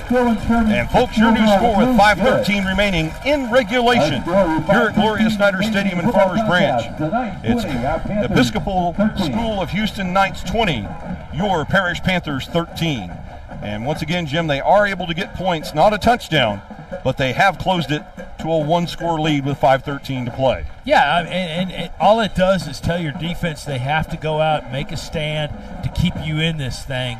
And these guys, I mean, I would feel fine with this defense the way they've been playing in the second half. No, they've been playing great ball here in the second half. They've held Episcopal to only one score, a touchdown, as it's now 20-13. 6 points scored in this second half by the Panthers on 2 field goals, and 1 touchdown for the Episcopal School of Houston Knights. So what was a 6-point lead at halftime is now 7 at 20-13. And we've already seen the onside kick once in this game. I would think here with the elusiveness of Carson Gordon, well, we talked about it before, this might be the time for the sandwich from Dylan Sherman. Well, they're giving it to you because they're playing on, they have Hans' team out playing the line. So we'll see what Dylan Sherman is set to do here, as he now has 10 kick coverage men on the field. The Hands team definitely in for Bel Air Episcopal. A wide open field near the far sideline on the numbers at the 20. And I'm not sure that they've watched film on what Sherman can do. He'll pooch it up in the air over the head of Thomas. It checks up at the 8. Rolling, oh, and it just goes out of bounds. A nice try there by Sherman, and the execution just barely missed. It's been those tiny little things that just, I won't call that a mistake, Jim. That's just, it just didn't bounce Sherman's way, because we've seen him do that before, and that ball just barely trickled out of bounds for an illegal procedure call. Yeah, you got to get that ball to check up and roll back, but again, you're kicking it with your foot. Right. You're kicking a prolate spheroid with your foot, which is not square either. Yeah. So anything could happen. That's what makes this sport of American football so great. And as a result of the illegal procedure penalty, the Bel Air Episcopal Knights will have the ball first down and 10 at their own 30-yard line with 5:13 to play. The Panthers need a stop, and they need it now. 2 timeouts remaining for Parish, 1 timeout remaining for Bel Air. Carson Gordon, the zone read to Thomas. And Thomas will gain 4 up the middle. Making the stop for Parish, number 77, Griffin Chambers, and number 60, Austin McLean, as the backup defensive line in to hold Brandon Thomas to a gain of 4. Yeah, and these kids got to get under pads and wrap people up, bring them down. They just can't give up 4 yards, 5 yards at a whack. And more importantly now, the clock moving with 4:40 remaining in the ball game, as Bel Air Episcopal in no hurry here on 2nd down and 6 at their own 34-yard line. The snap back to Gordon. He'll keep it this time. Big hole on the near side. He's close to midfield. And as soon as DC Crane makes contact, Carson Gordon falls to the turf at the 48-yard line. A 14-yard gain, and Bel Air Episcopal stays in control, 1st down and 10. Yeah, I mean he gets the gain, and he basically dictates when the play's going to end. And when you make gains like that, you can do that. We're now under 4 minutes remaining in the ball game, as once again Parish has surrendered more than 400 yards of offense in this game. We have 4 minutes remaining, and the Bel Air Episcopal now with 437 yards in the game. Parish with 451. Thomas on 1st and 10 gets stuffed on the play, pushed backwards. A big play right there for the Jack linebacker Hurley Weicker, and Brandon Thomas is going to lose a yard on 1st down. They'll call it a loss of 1 yard on the play. Yeah, I was right the first time. They'll give him forward progress of a 1 yard loss on the play. Great hit by Hurley Weichert.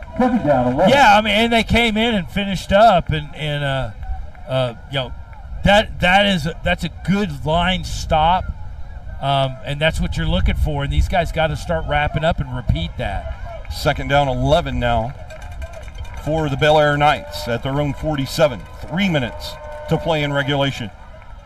Gordon back to throw. Goes across the middle. And the pass caught down the sideline. Still inside the 25. And down to the 19-yard line. And that could be the backbreaker right there as Garen Sampson makes the catch. And a gain of 33 yards on the play. Ball down to the Panthers' 19-yard line. First down, 10. A 33-yard pitch and catch from Carson Gordon to Garen Sampson. And Episcopal now in the red zone once again. 1st and 10 at the Panther 19-yard line, but more importantly, the clock with less than 2.5 minutes remaining in the 4th quarter. Sampson will now change direction, line up on the top of your screen.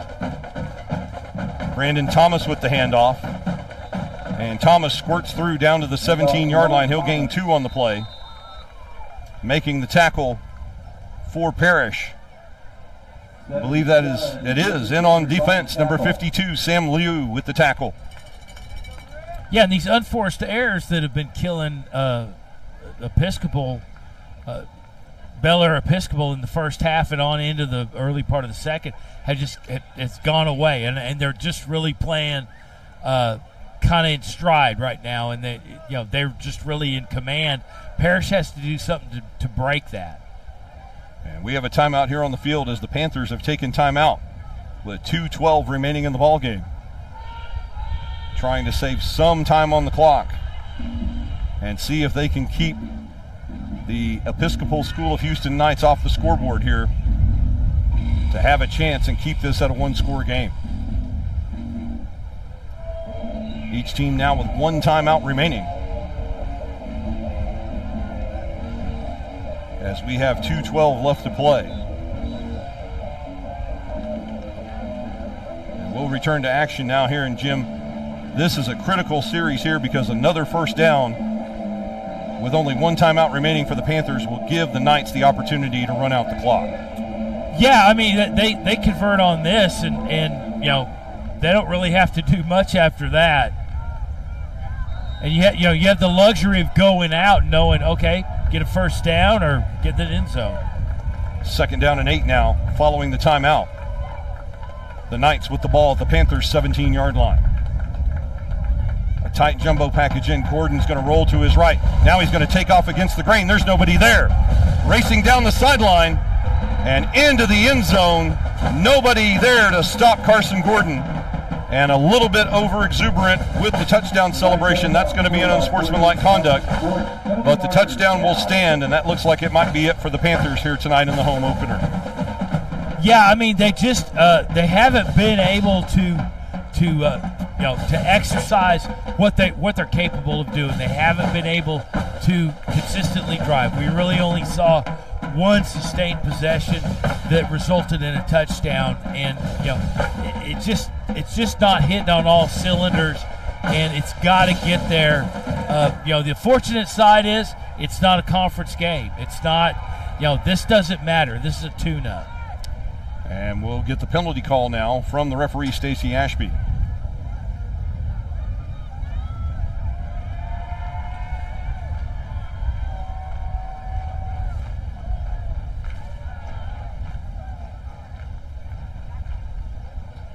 After the play, we have unsportsmanlike conduct. Number 14 on this offense. Spiking the ball. The ball is held to be a force on the kickoff. That is his first of the game. And Carson Gordon is called for unsportsmanlike conduct for the excessive celebration in the end zone.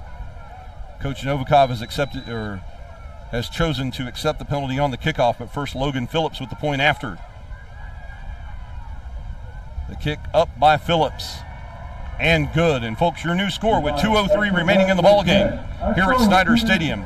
It's now Bel Air Episcopal Knights 27, your Parish Panthers 13. And while we have a moment, let's go down to the sideline one more time with Spencer Pattison.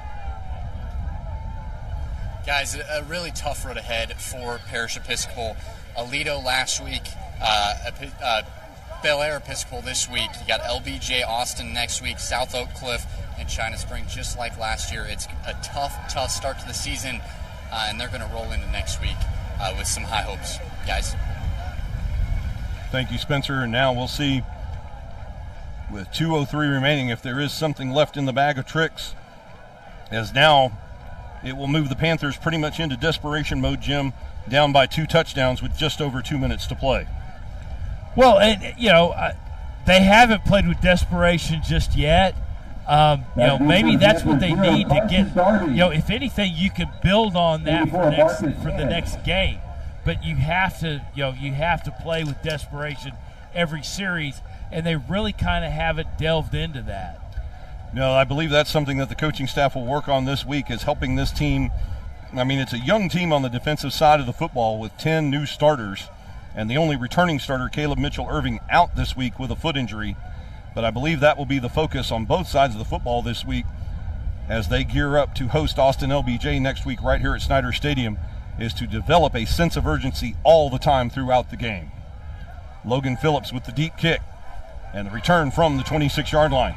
Coming to the near side at the 35, 40, 45 midfield and more, all the way back into Knights territory. A big kick return right there for number 84, Marcus Hainish. And Hainish will put Parish in business with a short field inside the Bel Air Episcopal 40-yard line. And, you got to come out of the huddle. You got to be direct on what you're doing. You have to execute. You can't have these little false setbacks. You've really got to go for the end zone. 14 points down, a minute 55 to play in the ball game, but a short field following the big kick return by Hainish. 1st and 10 for the Panthers, and they're at the Bel Air Episcopal 41-yard line. Trips to the top of your screen. Anderson back to throw. He'll come to the near side, complete, and the quick catch made on the short grab by Moss McCaig. McCaig with a gain of 6 to the 36-yard line, and the Panthers go no huddle with just over 100 seconds remaining. Yeah, I mean, he went up and got it, came down, nice possession. Anderson now throwing to the far sideline. Hutch Crow with the catch. And a penalty flag comes in as he'll move the sticks. And this may add 15 yards to that, or half the distance to the goal on a face mask. Yeah, I mean, they got him on the spin around. They're coming in. They're trying to make a stop outside of the frame of their body. And when you start doing that, you're gonna grab something. You're gonna grab a face mask. You're gonna get a horse collar. You're going to do something that's going to put you in the deficit. And it is a face mask penalty. More importantly, Jim, following the penalty, even though this tackle was made in the field of play, this will keep the clock stopped with 93 seconds remaining in regulation. Wait. They'll move the ball all the way down to the 15-yard line. After the penalty, the ball down to the... Yeah, I think just playing with abandon and approaching from a critical nature, I think that may just remove the mistakes. 1st and 10 now for Parish at the 15. Anderson, the pass, just off the fingertips of Carson Darby. I'm not sure that wasn't the best thing that could happen there, because I think the tackle would have been made in the field of play by Ty Blevins after a very short gain by Parish. Yeah, I mean, Darby on that cross, he really had to get his head around and didn't know where the defender was, other than when he went into the route. And, I think you're right. I mean, they probably would have drug him down inside the field. Yeah, I think he would have lost yardage on the play and lost a lot more than the 4 seconds off the clock that they did. Discretion being the better part of valor there. 2nd down and 10, Panthers. Anderson looking to throw. Now he'll look and throw the same route. And the same result, just a little bit too wide for Hutch Crow. It's now 3rd down and 10 for Parish. I mean, they like what they see on that flat. They're coming out. They're forcing those corners up to get turned around, and that's opening up that underneath where they get. But it's still not enough room. And now on 3rd down and 10, They'll have a standard spread formation. The running back in the game, number 20, Jackson Sanford, to the left of Anderson. 3rd and 10. They'll hand off to Sanford. Sanford straight up the middle inside the 10, trying to get to that first down marker. And he'll be just short. He'll gain 9 on the play down to the 6-yard line. And the Panthers will have to go quickly here on 4th down and 1. 70 seconds remaining in the ball game. And here's the ball game, folks. 4th down and a yard at the 6. Anderson will keep himself burrowing straight ahead. And he'll have the first down at the 3-yard line. They'll reset the offense quickly, Jim. Less than a minute to play. Yeah, and you got to wonder where that was on a couple of plays earlier in the first half. He gets the first down. It'll be 1st and goal from the 4-yard line. 1st and goal now at the 4-yard line. Anderson back to throw, rolling to his right, throwing in the end zone. And a penalty flag as reaching in front of Hutch Crow, Christian Houston will draw the flag.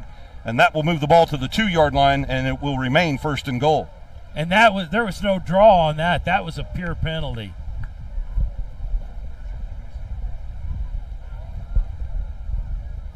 The officials will meet now to discuss this call with 46 seconds remaining.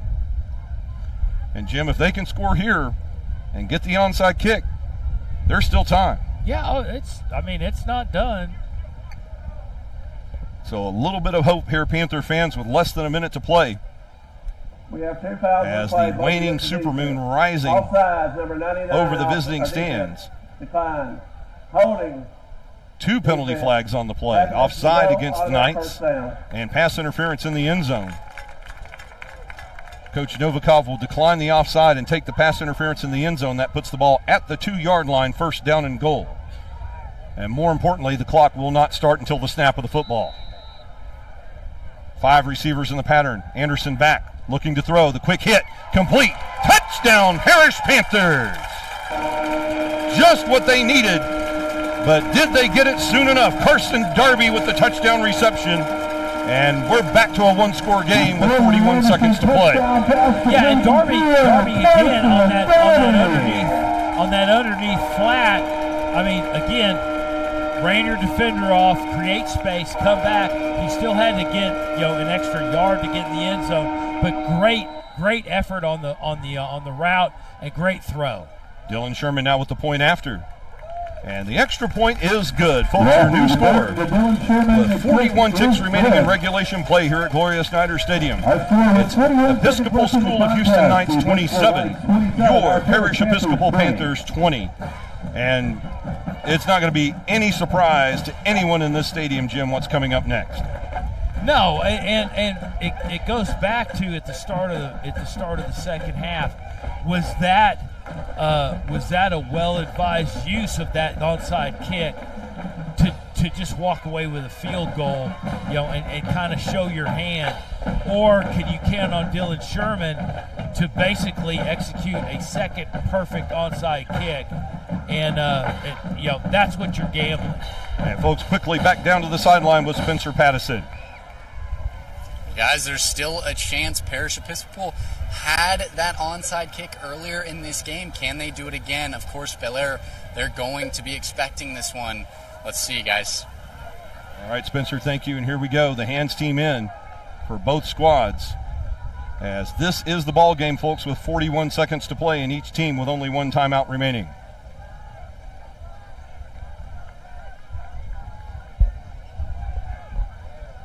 Dylan Sherman has the ball on the tee at the 40-yard line. In the optimal position, Jackson Ranucci, a backup receiver. Oh, and they go the opposite way. Oh, and almost pulled it off. Bryson Fields just barely missed getting a finger on that football and keeping it in bounds. As the kick coming from Kyle Hamburger, you got to love that play. Everybody looking at Dylan Sherman, and he just walks aside, and Kyle Hamburger comes from the opposite direction. Beautiful play design, and just like several plays here tonight in this ball game, Jim, just barely missing on the execution. Just a little bit too much. Just Hamburger with a little bit too much mustard on it. Indeed, just a little bit too heavy on the mustard, and this will now give the Bel Air Episcopal Knights the opportunity to take a knee and run out the final 41 ticks of this ball game. and send Parish to their first 0-2 defeat in several, or 0-2 record following this defeat in several seasons. And we'll see if Novikov even chooses to use the timeout here, as Carson Gordon taking a knee all the way back at the Episcopal 46-yard line. And Novikov just says line it up, and both teams will allow time to expire.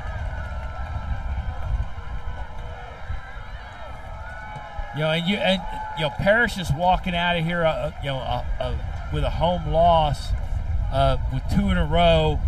And again, you got to credit Coach Novikov because he scheduled this stuff. Oh yeah, he's not afraid. He is not looking for a cakewalk. He wants these guys tested.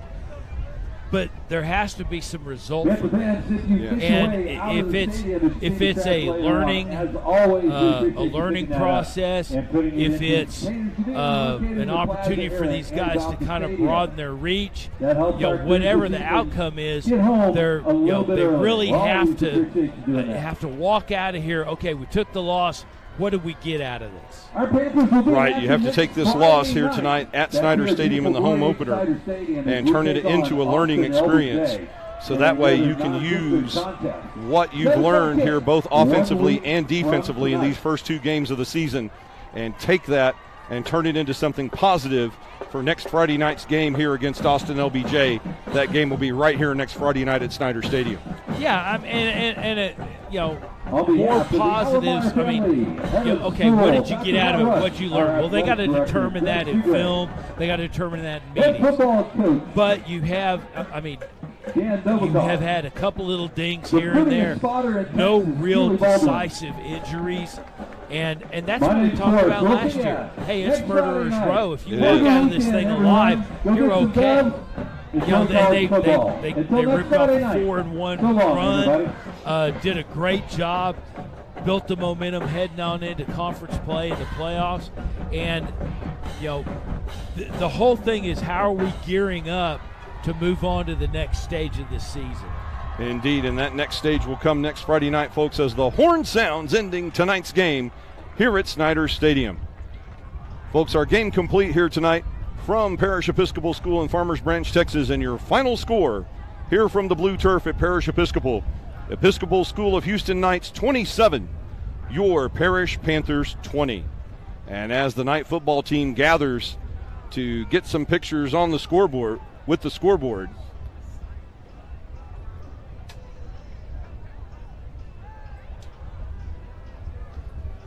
Coach Novikov will talk it over with his squad as we go into the postgame show here. And Jim, as we had mentioned earlier, Parish now, for the first time in several seasons, 0-2 to start the season. A very tough loss last week at Aledo and a tough loss here tonight. The differences, though, Parish was in a learning curve last Friday night in Aledo, and here tonight it looked like they had several things worked out, but there were just too many key plays where the execution just wasn't quite there. You could see the brilliance. They just couldn't quite make it happen. Well, that and, that coupled with timely errors really just kind of came back to haunt them. They had opportunity. They just couldn't close the deal. And that's one of those things that comes, that comes with maturity and football IQ. You got to know the situation and know, okay, I have to execute. And I think they got to stop thinking about what could go wrong, and they got to think about what will go right. Well, speaking of what did go right this evening, the Panthers with 475 yards of offense this evening here at Snyder Stadium, 26 first downs. Of that 475 yards total offense, 320 passing, 155 rushing. As Sawyer Anderson on the evening, 18 for 38 for 320 yards and 2 touchdowns, but critically 3 interceptions on the evening. And folks, while we have a moment, let's go down to the field with Spencer Pattison and our player of the game. Hutch Crow with me, 218 yards and a touchdown. Hutch, how'd you feel about your performance here tonight? Well, we lost, so I'm pretty disappointed. Obviously, I could have done more. got a little banged up, so I wasn't able to play it at 100%. I think if I'm able to play it at 100%, we win this game. Obviously, it's a team sport, but I think I have a big role in this team, and I didn't step up in the fourth when I should have. So you got LBJ Austin next week. That's where you're headed. What's your thoughts there as you play them at home next week? Just flush the last 2 games. We got Labor Day, but we're gonna practice that morning, and we're gonna flush the rest of the games and start over. Hutch, thank you, guys. And thank you, Spencer, for the interview with Hutch Crow, our player of the game.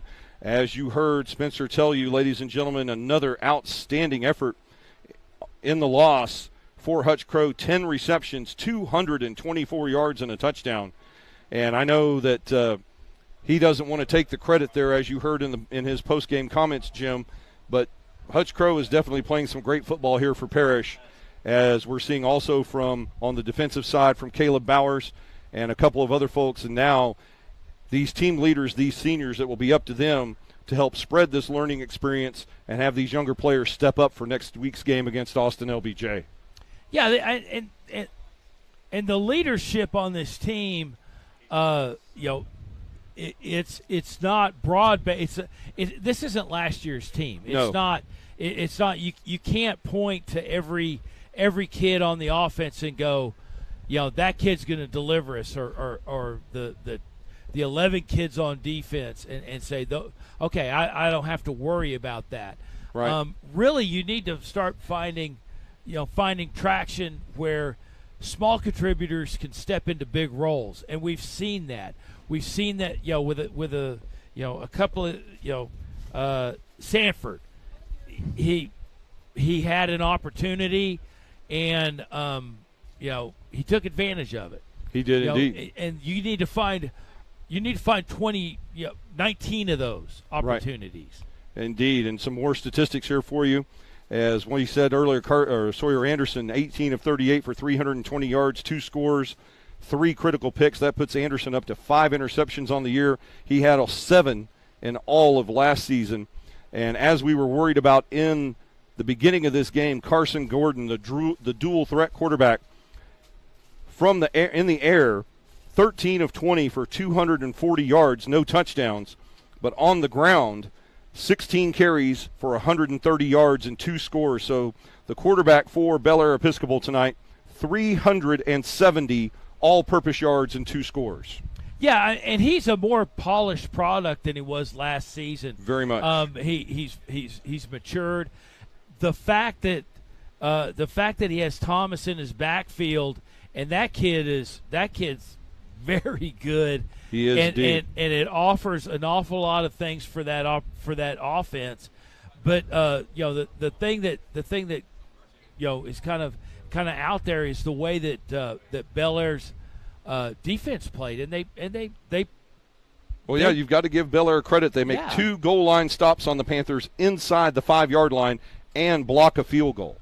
Yeah, and they forced the rhythm out of Parish's game plan, and when you could do that, that's a lot.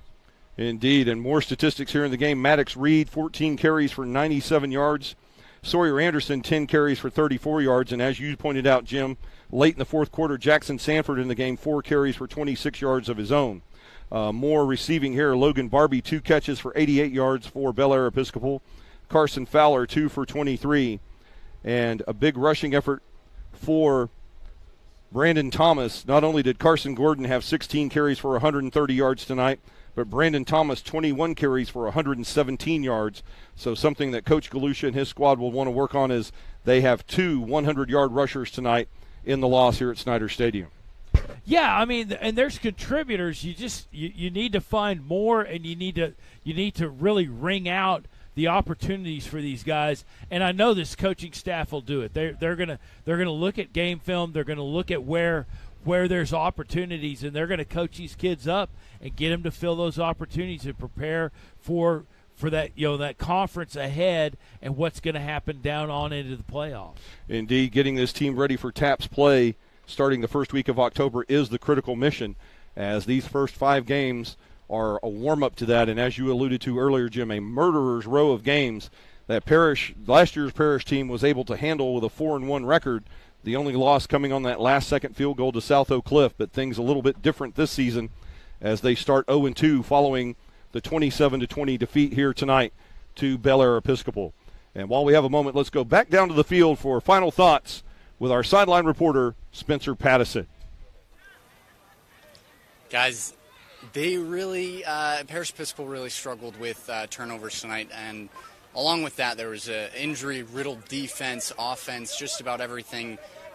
Really, really tough game tonight. It was against a really tough opponent, one of the toughest opponents in all of private school football, and it's going to be really interesting to see how they bounce back next week.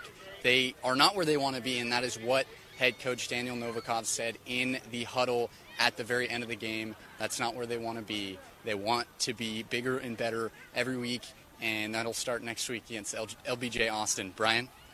Thank you, Spencer. And Jim, your final thoughts here is now the Parish Panthers 0-2 for the first time ever in 17 years as a football program.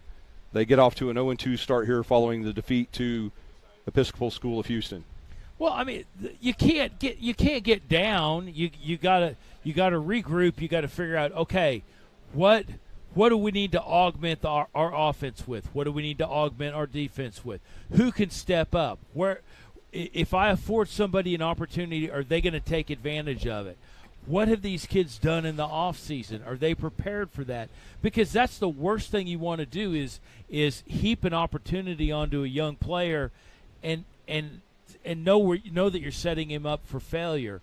Right, you never want to do that. Right, and what Coach Novikov wants to do is find opportunities and address these opportunities with kids that he knows can fill, and you're going to start building momentum from that point.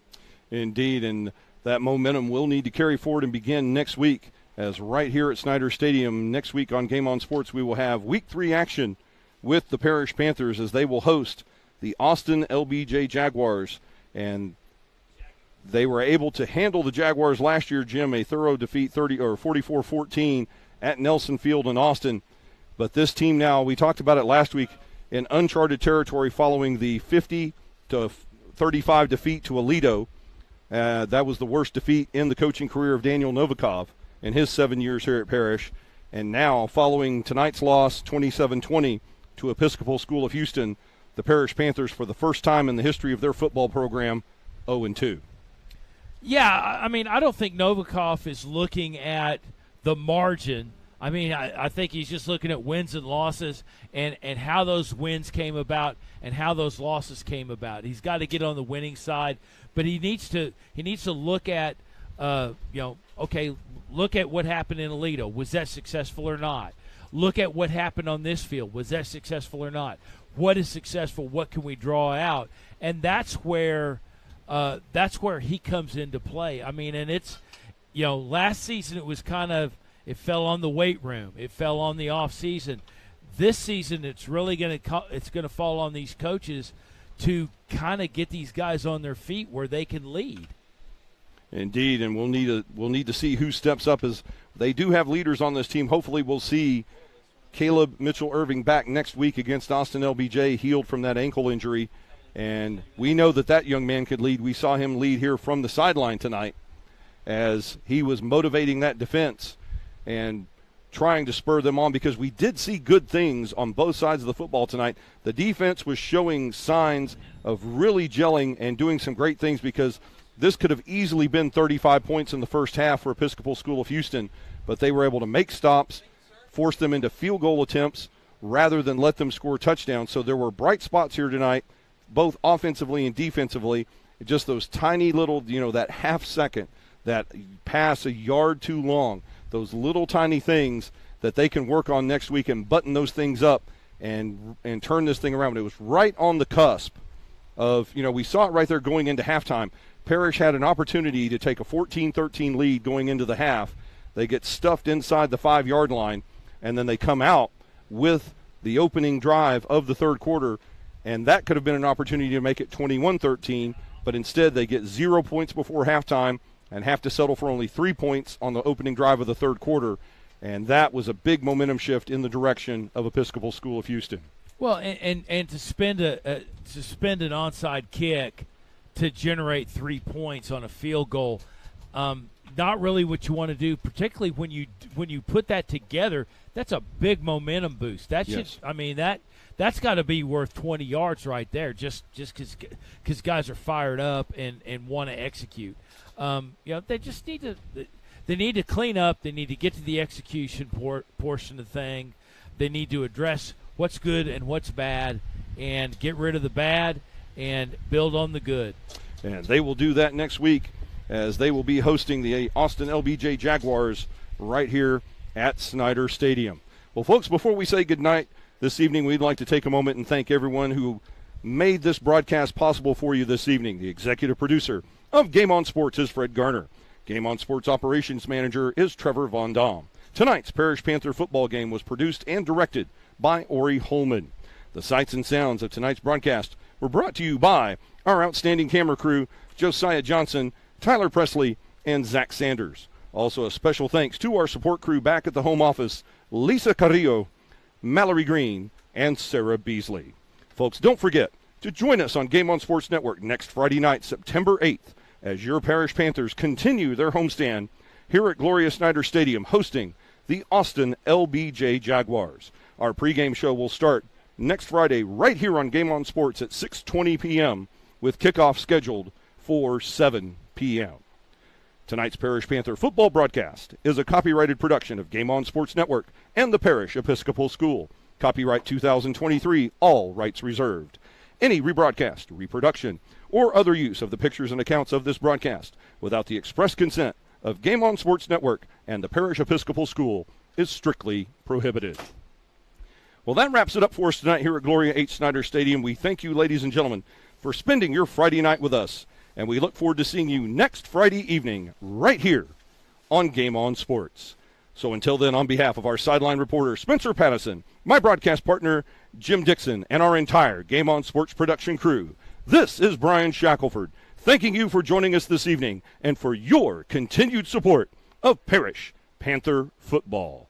Until next week, good night, and God bless from Farmers Branch, Texas.